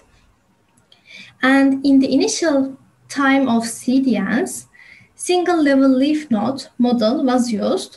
Some network architectures are still using this model, but later on, two-level hierarchic models are better. More generally, hierarchic models are proposed, but today's model use static hierarchic models, which one time is built, it will never be changed. Moreover, when we analyze the distribution of content requests, we can observe that it exactly suits the zip distribution. This observation also points out the requirement of dynamic solution instead of the static hierarchic models. So in this research, a new data-driven two-level hierarchical caching topology is proposed to deal with dropping out of unpopular contents and to provide dynamic and adaptive caching. In order to do this, request and edge access patterns of CDN servers are modeled, and CDN's edge servers are grouped according to similar contents and request behaviors. So let's look at the proposed system architecture. In the proposed network model, two main roles are introducing: distribution surrogate servers, DSS, and selective surrogate servers, SSS. So the centroid of each cluster, which we call the selected surrogate servers, I will be use SSS in the later presentation more shortly, shown in the figure, will act as an origin shield server in CDNs. And it's providing a higher hit ratio and lower latency. On the other side, requests from clients first land on the distribution surrogate servers, in other words, edge servers. In case of cache miss in the distribution surrogate servers, the request will be handled to that clusters, the selected surrogate server. If the selected surrogate server or SSS has the content, it will pass it to the distribution surrogate servers. Otherwise, the SSS server will ask the origin server of the content provider for the content and gets it and delivers it to distribution surrogate server. And a copy of content will be cached, obviously, on the selected surrogate server and will also act as a shield for the origin server by reducing the number of requests for the same content from the same cluster to just only one. This is the actual general architecture, general model of the proposed system architecture. In more deeply, the system architecture is shown in this figure. These role assignments mentioned in the previous page are done after the measurements and calculations shown in the figure in the system architecture. This system model shows the proposed system design and contains two main parts actually. First one is edge side module and second one is calculation module. The final output of these two modules are the roles for the servers, naming DSS and SSS, which we discuss in here. Edge side module run in the edge servers and calculation module is the centralized controller for full width calculation works. Let's begin the details of each module one by one.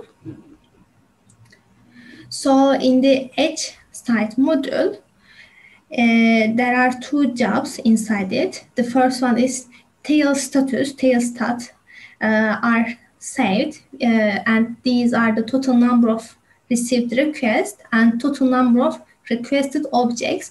These numbers are recorded in a period of time. So the second submodule is H resource measures. This module records the hardware usage like CPU, this input-output, or the network bandwidth, and calculates the load average at the end and send it to the centralized module. The second module is weight calculation module inside the calculation module. In the weight calculation module, it builds the directed graph by calculating similarity weight between servers. This calculation strategy is shown in the formula. Here, similar objects between E and J is divided by total number of objects in the node I. And then it is calculated by, it is actually multiplied by logarithm of total number of requests at node I divided by number of requests at node I and J for similar objects plus 1. And some of you might similar with this formula, which is an intuition from TF-IDF formula. TF-IDF is a similarity calculation frequently used in natural language processing researches and text retrieval, obviously. And visual description is shown in the given graph. Red nodes show CDN servers, and H between nodes are calculated weights, and numbers besides the nodes shows the object and request counts. Then in the graph symmetrization module here, since clustering algorithms work well in undirected graphs, graph symmetrization module transform directed graph to undirected graph. For that transformation, bibliometric symmetrization is chosen since the graph is complete graph. After getting undirected graph, cluster formation module use Markov clustering algorithm to cluster CDN servers. It begins with initial stochastic matrix iterate over random mass, and it is important to note that the cluster number of clusters are not known in the beginning of the algorithm, so this is really useful for this use case. After forming cluster, each cluster load is calculated to validate clusters. In other words, even if one of the formed cluster is already in heavy load, then cluster formation module is recalled. If every cluster formation is accepted, then centroid selection process begins. In centroid selection, basically, least load work server is chosen as a centroid to provide high capacity for urgential servers.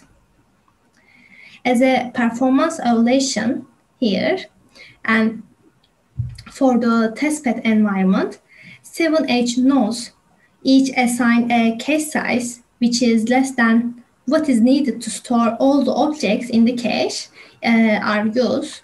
The reason for this decision is to create a cache competition situation explained earlier between popular and unpopular contents. All these 7 nodes have similar hardware and place in the data center in Germany with physically same location in order to provide same latency conditions for all servers. In order to simulate content request traffic, various ZIPs alpha parameters are used, and LRU is used as a cache replacement algorithm, just as in the production CDNs. Aforementioned threshold metric is set to 75% at the end, heuristically, and it can be determined with random initial threshold and changing the parameter according to performance of the system. As an evaluation criteria, 2 metrics are used: cache hit ratio, in other words, as the ratio between the number of requested contents served from the cache to the total number of contents requested. And the second metric is time to first byte. Here, this is the just small mistake, time to first byte, not bit. For the baseline, one of the most traditional approach is chosen, one leaf node model, and the second one is arbitrary hierarchy model is used to evaluate the proposed architecture, dynamic cluster formation. 10 experiments are conducted for each method, and hit ratio and time to first byte is recorded with 95% confidence interval at the end. This figure shows hit ratio measurement of 3 different topologies. X-axis shows different alpha values in zip distribution, and Y-axis shows cache hit ratio. Here, blue bar is the proposed approach. Orange bar in the middle is arbitrary two-level hierarchy model, and green one is the one-level leaf node model. As you can see here, the proposed popularity-based two-level hierarchical topology outperforms other topologies in popular contents with low alpha value. So this difference gets more significant when the value of alpha grows, and this is because it deals with unpopular contents. The proposed method actually shows approximately 9% improvement compared to arbitrary two-level topology. It is probably due to pattern sensitivity of the algorithm and the way it clusters edge into the different groups. So the second analysis shows the time to first byte. Looking at another evaluation, as you can see in the figure, we can see similar effect. As you can see here, the proposed algorithm has led to 7.39% improvement in the time to first byte. It is good to know that this result may vary in similar tests, since time to first byte value between client edge origin shield, and origin shield to the origin may vary due to the network association and the distance of the servers to each other. Again, what is obvious here is that the proposed method has taken away arbitrary two-level hierarchy in reducing time to first byte for the contents. As a conclusion, as a novel approach, a hierarchical caching topology formation algorithm is proposed for CDNs. The main focus is user-generated contents, which begin being highly important in today's internet traffic and leads long tail and low performance. It is also clear that the proposed SIEM can significantly improve cache hit ratio for a higher shape parameter alpha in zip distribution, which is equivalent to long tail contents. So I would like to thank you to all for your precious time, and I also want to say special thanks to others for this research effort and contribution to CDN research. Others would be appreciated if you have any question.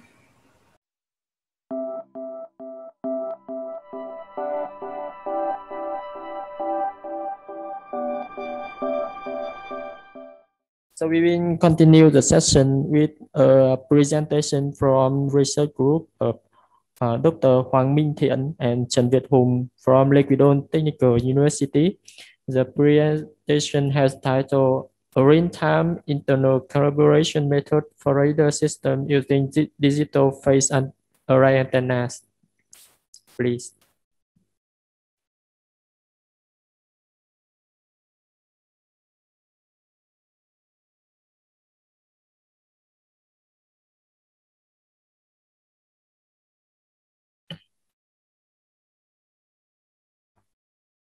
Good morning, everyone. Today, I would like to give a talk entitled "A Real-Time Internal Calibration Method for Radar Systems Using Digital Phase Array Antennas."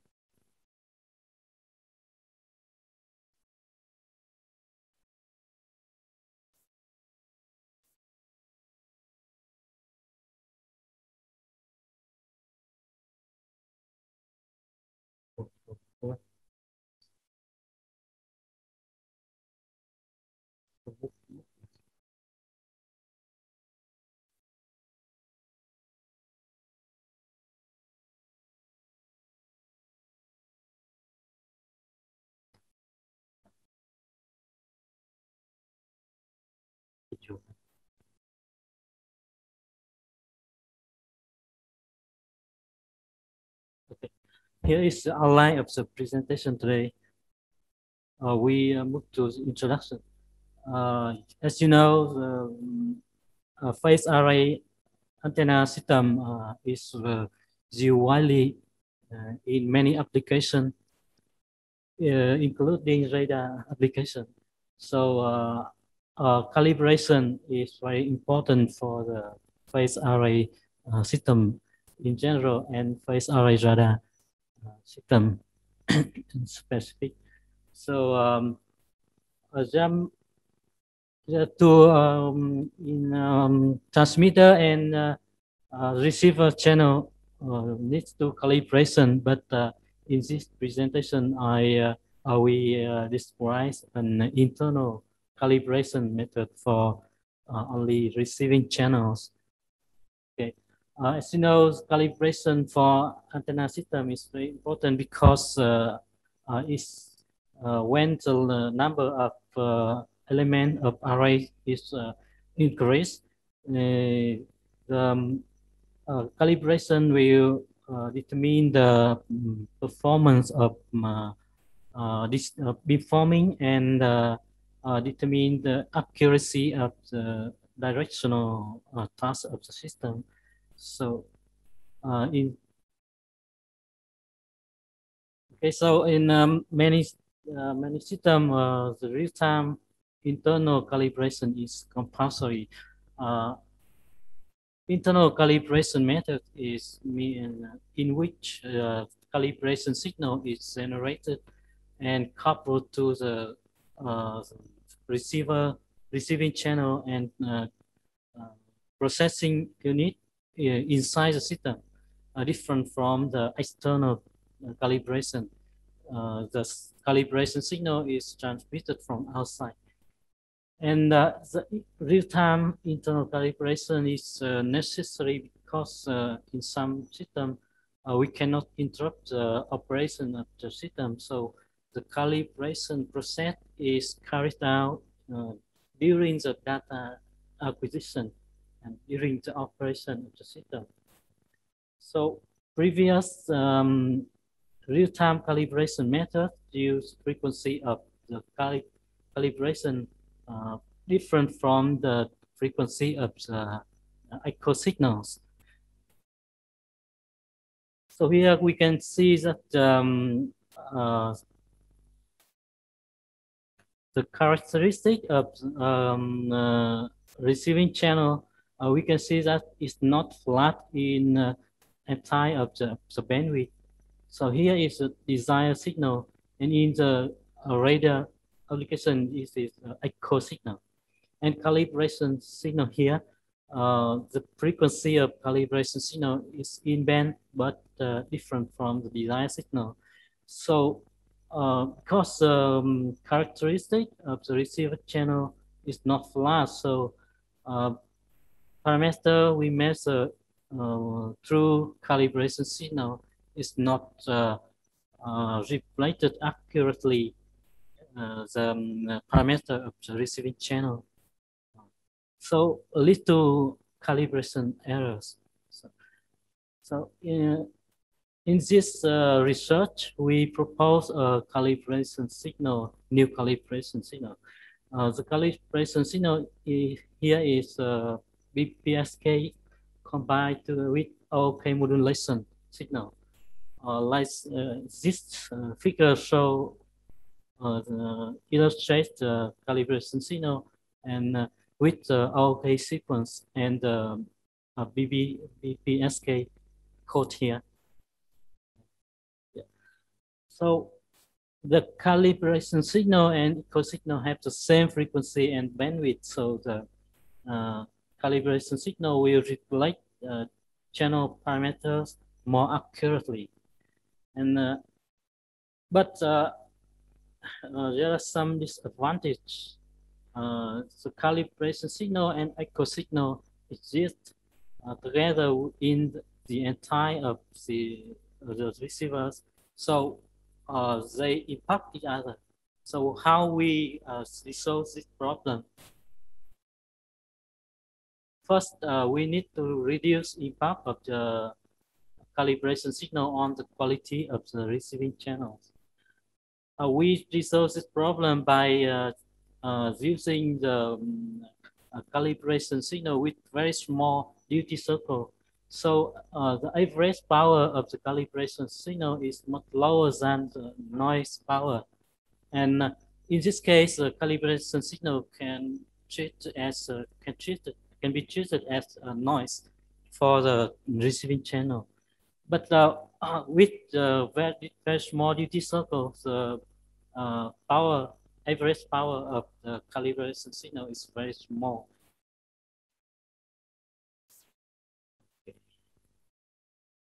And the second problem is the echo signal will impact on the calibration performance because they exist together in the receiving channel. So if echo signal is larger, the impact is higher. So we resolve this problem by using a threshold. If the echo signal is much higher than the noise level, the calibration is not sampled and stored to process. These figures illustrate the situation when the echo signal is large. The calibration signal is not sampled and stored for processing. Yeah.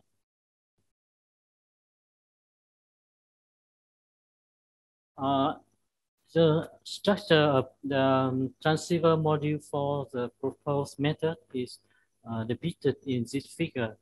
In this structure, the blue light is calibration signal, and the pink light is a combination signal, including calibration signal and echo signal from the antenna to the system. Yeah. And this is the process of the proposed calibration method. After some primary processing stages, here the signal combination signal is compared to the threshold, and sample with the large power of echo signal is rejected. So the signal is stored and together with the CN sequence, and after that, collaboration processing is implemented to separate the calibration signal and echo signal. Yeah.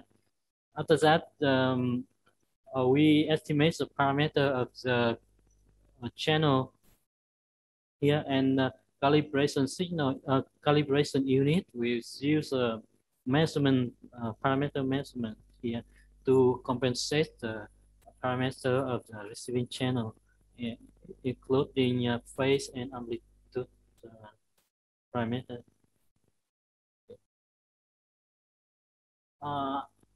Here we estimate the calibration errors by mathematical analysis.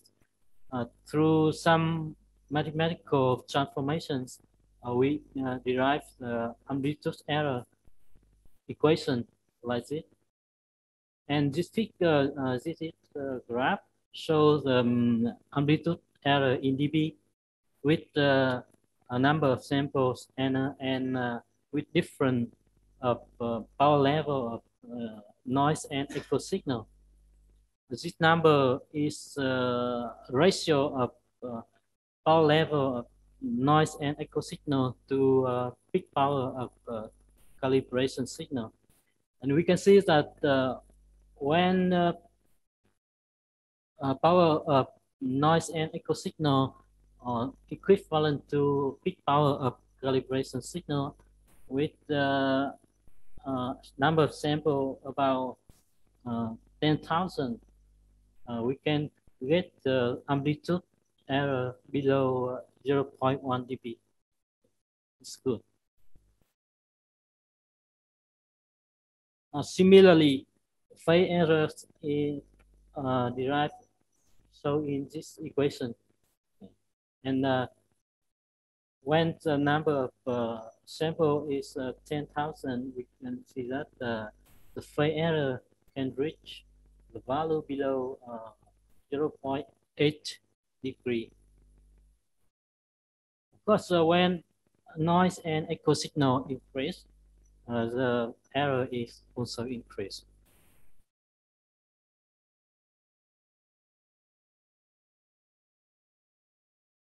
So to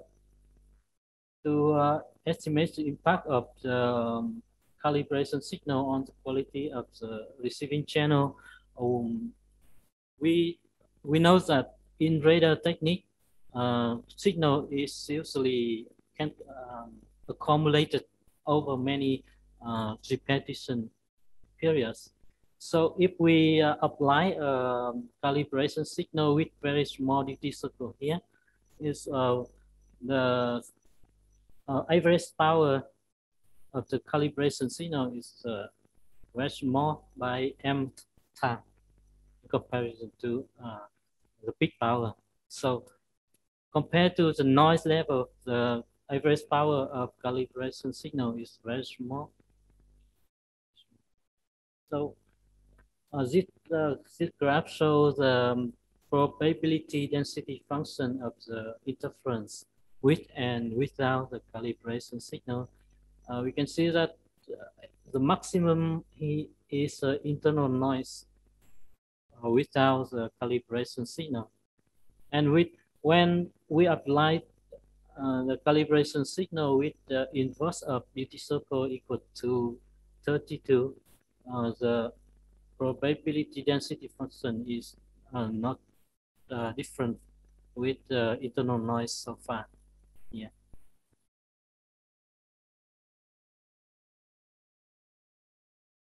And we evaluate the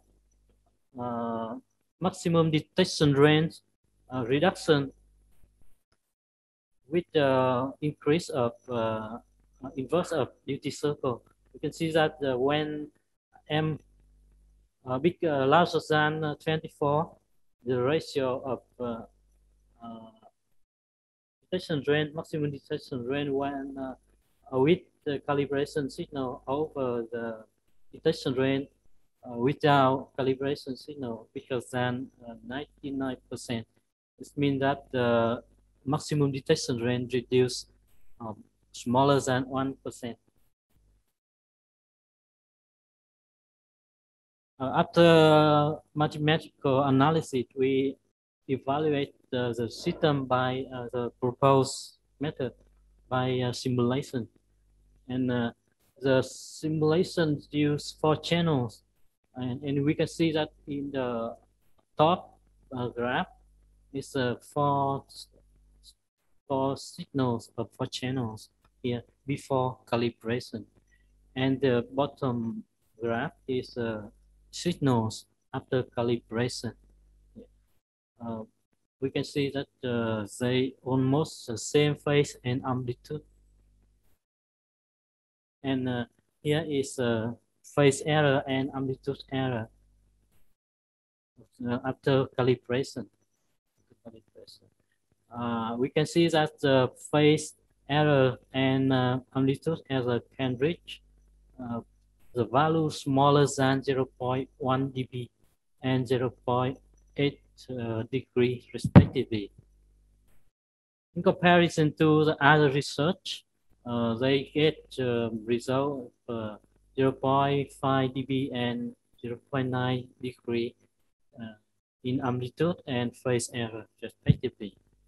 So we can see that the proposed method is effective and can get accuracy, good accuracy.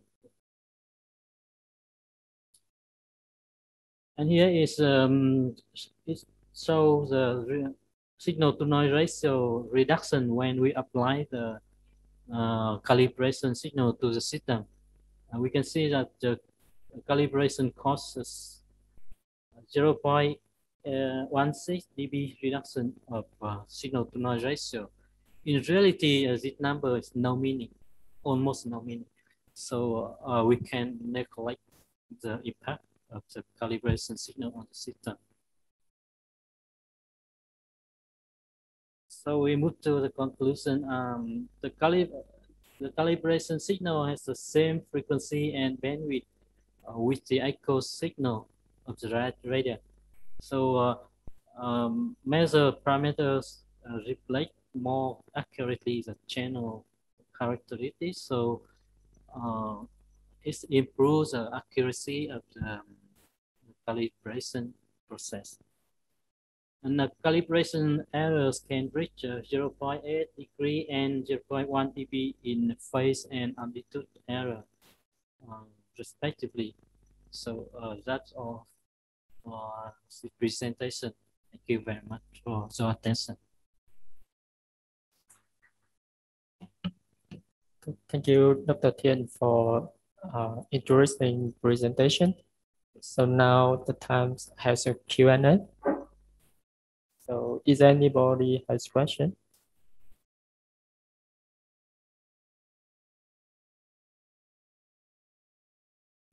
So I have a small question.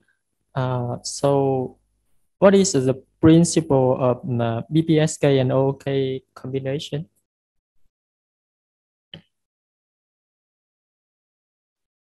Principle, yes.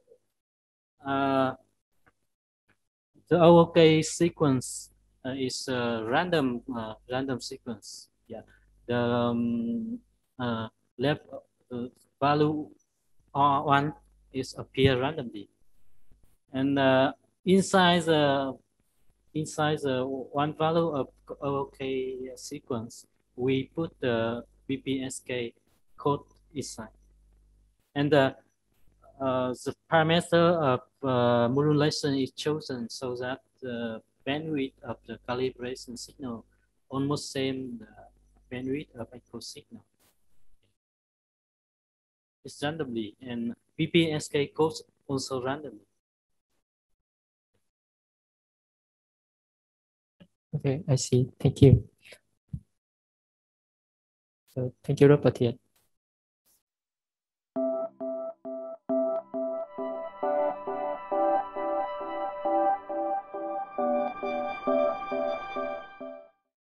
So now we move to the last work, micro motion target classification based on FMCW radar using extended receiver neural network from Dr. Đoàn Văn Sáng from Naval Academy, Lê Hải, Lê Đại Phong, Hoàng Văn Phúc from Lê Quý Đôn Technical University, and Huỳnh Thế Thiện from Kumon National Institute of Technology.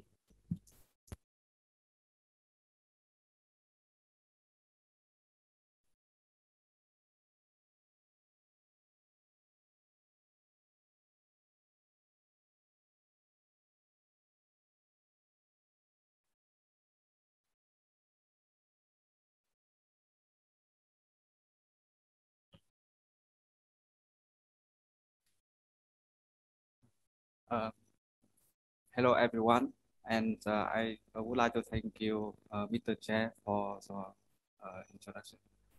And on behalf of our author, today I would like to introduce about our work on the title of micro motion target classification based on FMCW radar using extended residual neural network. This is outline of my presentation. Now we go to introduction. As we know, the autonomous vehicle is a future technology. And if a vehicle or a car runs completely autonomous on the road, the car must be equipped some sensor to detect the surround object. For example, the car can apply the radar sensor for adaptive cruising control or LiDAR sensor for emergency braking or object detection. And also nowadays a camera is equipped in the many car, but the camera give the huge information. And the short and medium range radar can be used as the FMCW technique, and ultrasound sensor can be used for back acid. Now we can compare the different sensor as you see on the slide. The first one is camera, second one radar, and the last one is LiDAR. So the camera can record the high resolution image at the far range and can record the color video or image. But the camera cannot work in the darkness and direct sun or harsh weather.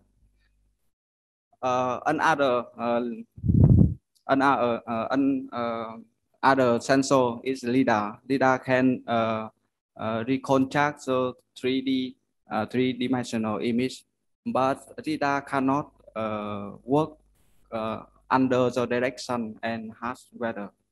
And another sensor, we know that the radar can work in any condition. So in our work, we focus only on the FMCW radar is equipped in autonomous car. Related work. We have a survey some related work on our research. As the reference 20, Samaras had proposed a deep learning for classify different types of drone through the dataset handled from the surveillance radar, and he gets accuracy up to 95%. And in the literature 21, Xiaolin Ma has classified for human motion by adopting machine learning, namely BACT-G. And this model obtain accuracy up to 97.3%. And in another work, Garcia have proposed CNN to detect vacant parking space with using the image the radar at frequency 77 gigahertz, and he also gets accuracy up to 97.2%. And the last one in the literature 23, one-dimensional parallel structure, the combination of the CNN and long short-term the memory structure is proposed for identifying a space static microportion, and accuracy is also very high. FMCW radar can receive the echo with the frequency analysis. And as we know that Doppler effect is a phenomena when the transmitter moving, and if transmitter moving far away from the receiver. So receiver receive the signal with a lower frequency. And if the transmitter move toward to the receiver, and the receiver receive the higher frequency, and in the slide you can see the equation to calculate the Doppler frequency shift. And if object move toward and backward, so the frequency is not the shift translation, but Doppler frequency will be changed as the periodically and or harmonic. We can see on the slide that some object moving will conduct the micro Doppler signal. For example, by snow falling or rain, or micro Doppler signal will be conducted by grass or tree, and human walking will be generate the micro Doppler also, and the fan and well. And on the slide is the two example. The first one is pedestrian. When the human walk, his hand and his leg were moving backward and forward. So the frequency, Doppler frequency will be changed, follow the moving of object. And the second one is bicycle. You can see the bicycle will moving backward and forward also, and also the panda moving, and you can see the reflected signal received by FMCW frequency by FMCW radar when we generate when we analyze by time frequency spectrum.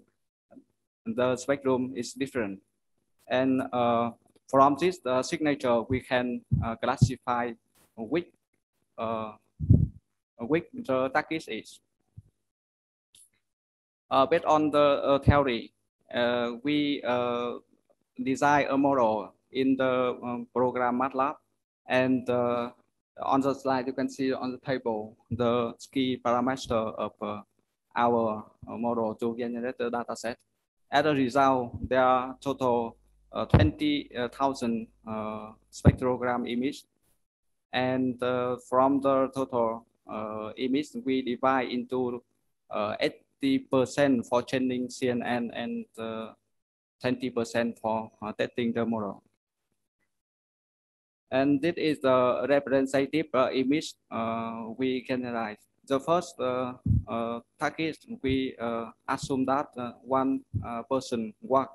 The second one is one bicyclist, and the third one is a two person. The next one is one person and one bicyclist, and the last one is the spectrogram of the two bicyclists. This is our on the slide. As you can see, we design a neural network. Our network can divide into three blocks: the input block, the residual block, and the output block. Because the spectrogram image have a size of 400 by 144. So we design the input. Size. This is the same the size of spectrogram, and the output we have 5 targets. The output we design at the 5 class, and number of filter we design the key, the big key equal to 64 filters, and the filter size we design as key by small key by key. So in this time, we assign as the key equal to 3. And max pooling size is 3 by 3 and child of 2 by 2. And activation function in the our model, we use rectify linear unit. And on the slide, on the picture, the B, you can see we design the residual block. Residual block have 3 branches. The first branch we use standard convolution. The second one is the group convolution, and last one is a skip connection. This is detail.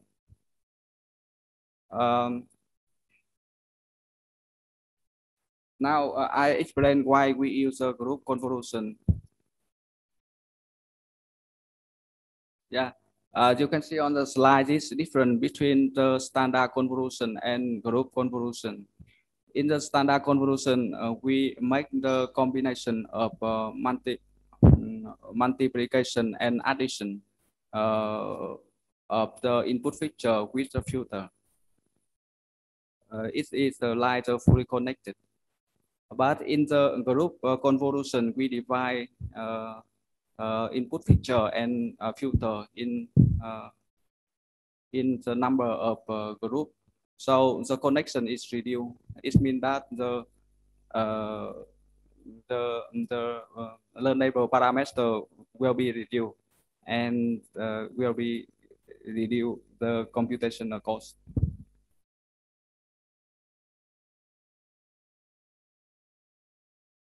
And the last line is the skip connection. Skip connection have to combine with former feature with actual feature. Because when we apply the convolution layer, the feature will be lost, and we use the skip connection to improve the accuracy of a neural network. And we have make some experiments on the we have analyzed the CNN our neural network by some experiment, and we have changed our network on the computer hardware with the configuration on the slide you can see. And the proposed model is trained in the 20 epoch with the mini batch size of 32, initial learning rate of 0.01 with a drop factor of 0.1 after every 4 epoch. The first experiment, we analyze the neural network with the different residual block from 1 to 6. Here we assign the number of filter is 64 and filter size 3 by 3. And as you can see the result on the slide, the classification accuracy of network is improved along with the increment of the number of residual blocks. It means that the network is go deeper. So the accuracy is significantly improved with a small number of residual blocks. For example, 2 blocks is better than 1 block, around 7%.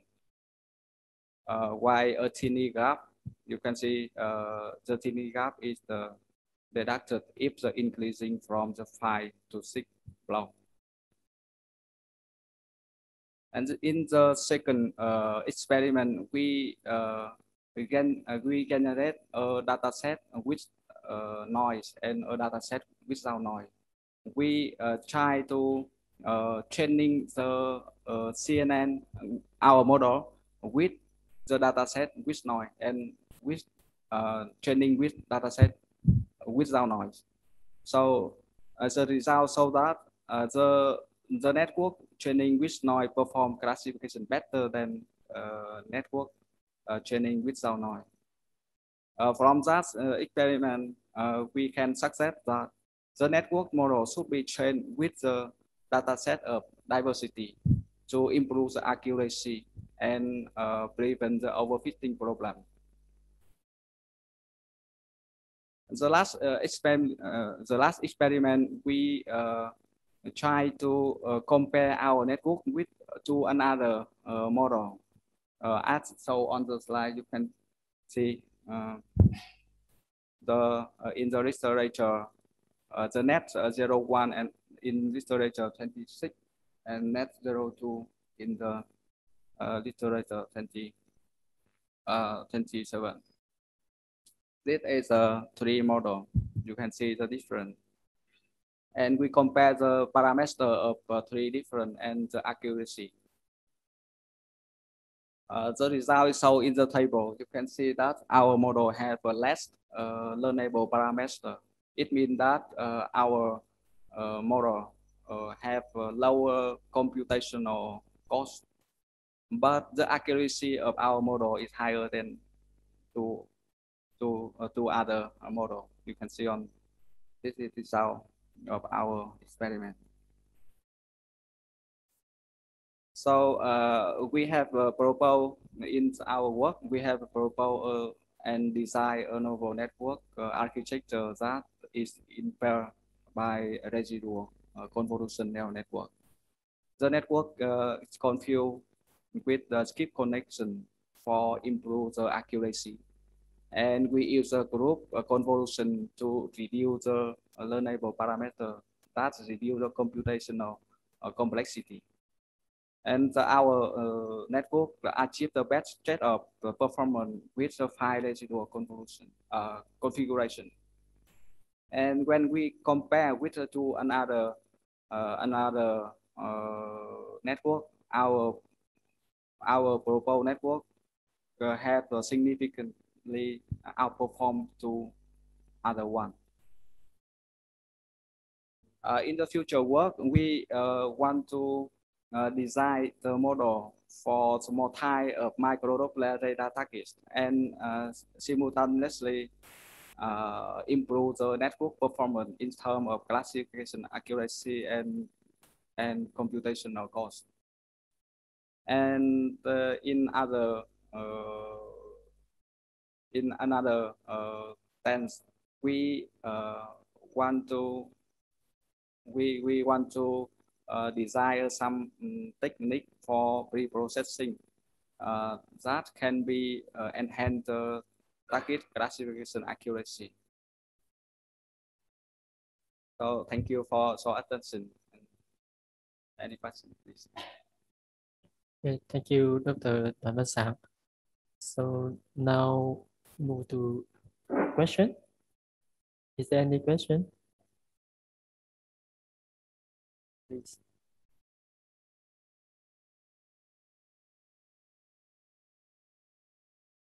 Thank you.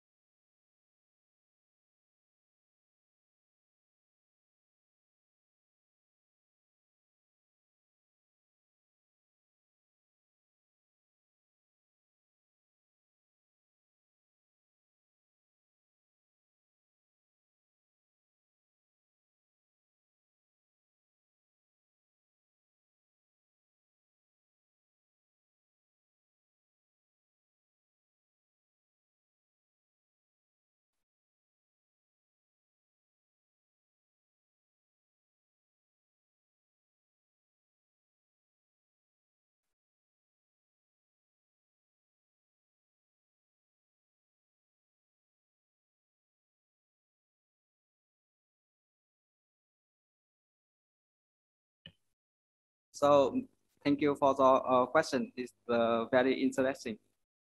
As the first one, I want to talk more detail about the data set. So the data set I generate by the program MATLAB, and I set up the platform as the parameter you can see on the slide. And I explain more about the data set here. For the human, I make the different point by the human model and the different point moving.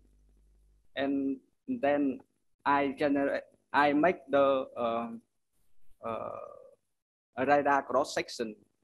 Then I design the model to transmit signal from the FMCW radar to the object and then receive. This is a data set, and I generate a different data set with a different situation. Then I generate the spectrogram image.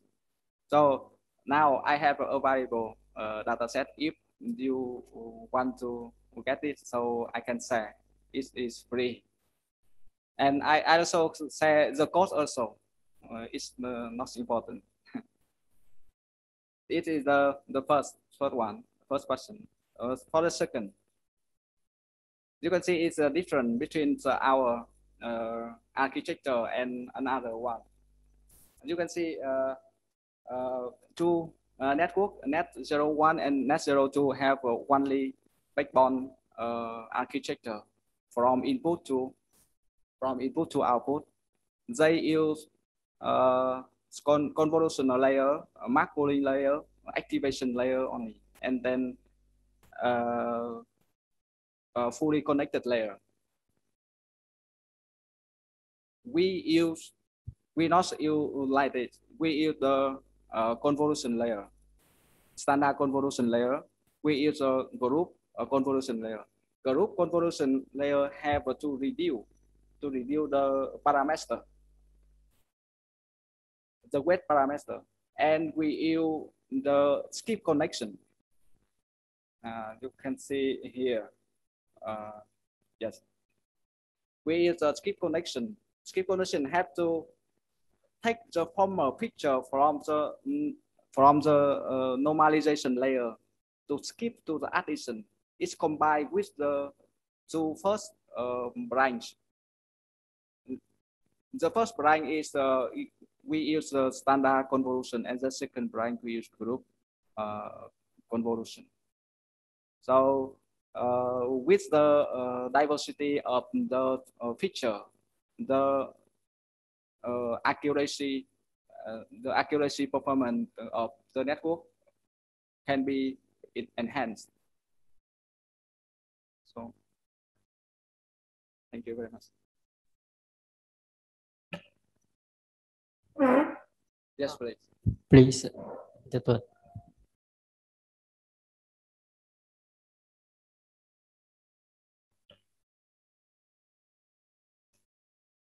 Yes.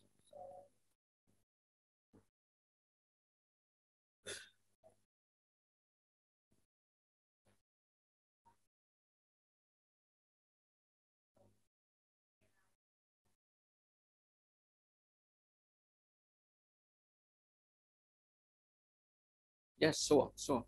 You can.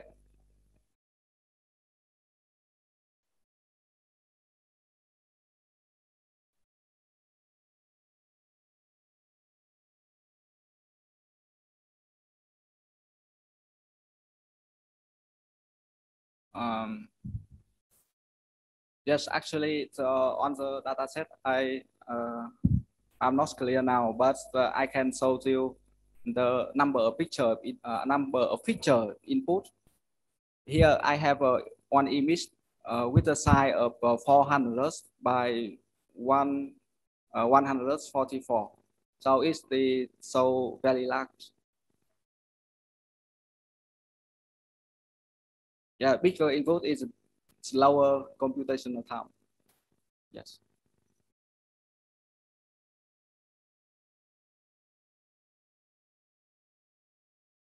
Yeah. Okay, thank you. So due to the conference schedule, so if anybody has questions, so please ask Dr. Sang later. And if anyone asks him the data set, don't hesitate to contact him. Yes, and also architecture of network I can say also. Yeah, thank you. So this is the last presentation of the session. So we will close this session now and move to another activities. Thank you.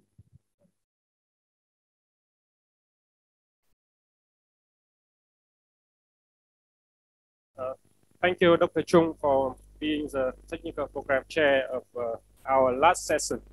And now we are moving on to the next very important part of the conference. Ladies and gentlemen, I would like to start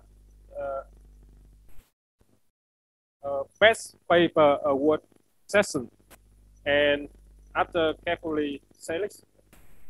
careful selection process, the technical program committee has selected the high quality paper for award, including the best paper award and the best student paper award. And the result is as follows. Best paper award is CLAN, a robust controlling for area mesh network in contested environment. Alpha is Kilik Pirat Roskan, Odogan Met Osgen, Jacinti Gokhen, Kenberg from Istanbul Technical University. Congratulations to Kilik and his research group.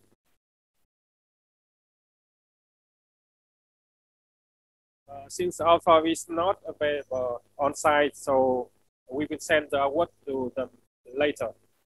And next, I would like to announce the Best Student Paper Award. The Smart Shoe-based battery-free Bluetooth now low energy sensor. Alpha Nguyen Thanh Hùng, Lê Quang Huy, Vu Thi Anh, and Lê Minh Thuy from Hanoi University of Science and Technology. Congratulations. Now I would like to invite Professor Van Phúc Hoang, General Chair, to give the award to the Alpha, and I would like to invite the Alpha to the seat, please.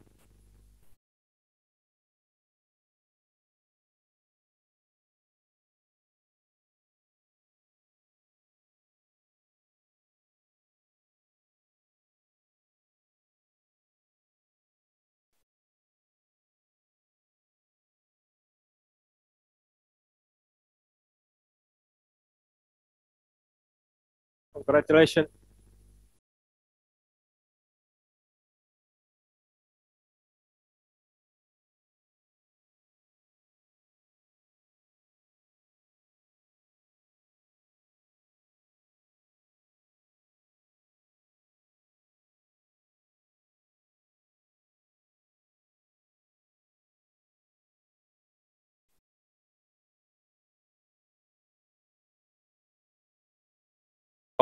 Thank you very much for attending the INISCOM 2021 conference. So after 2 days of the conference, we have received many nice presentation. We have 39 presentation with online and on-site presentation. So I hope that you all have many interesting discussion and many plans for the future collaboration. So we hope that you have enjoyed the conference. So and you will come back to contribute to the next INISCOM 2022 conference. So thank you very much.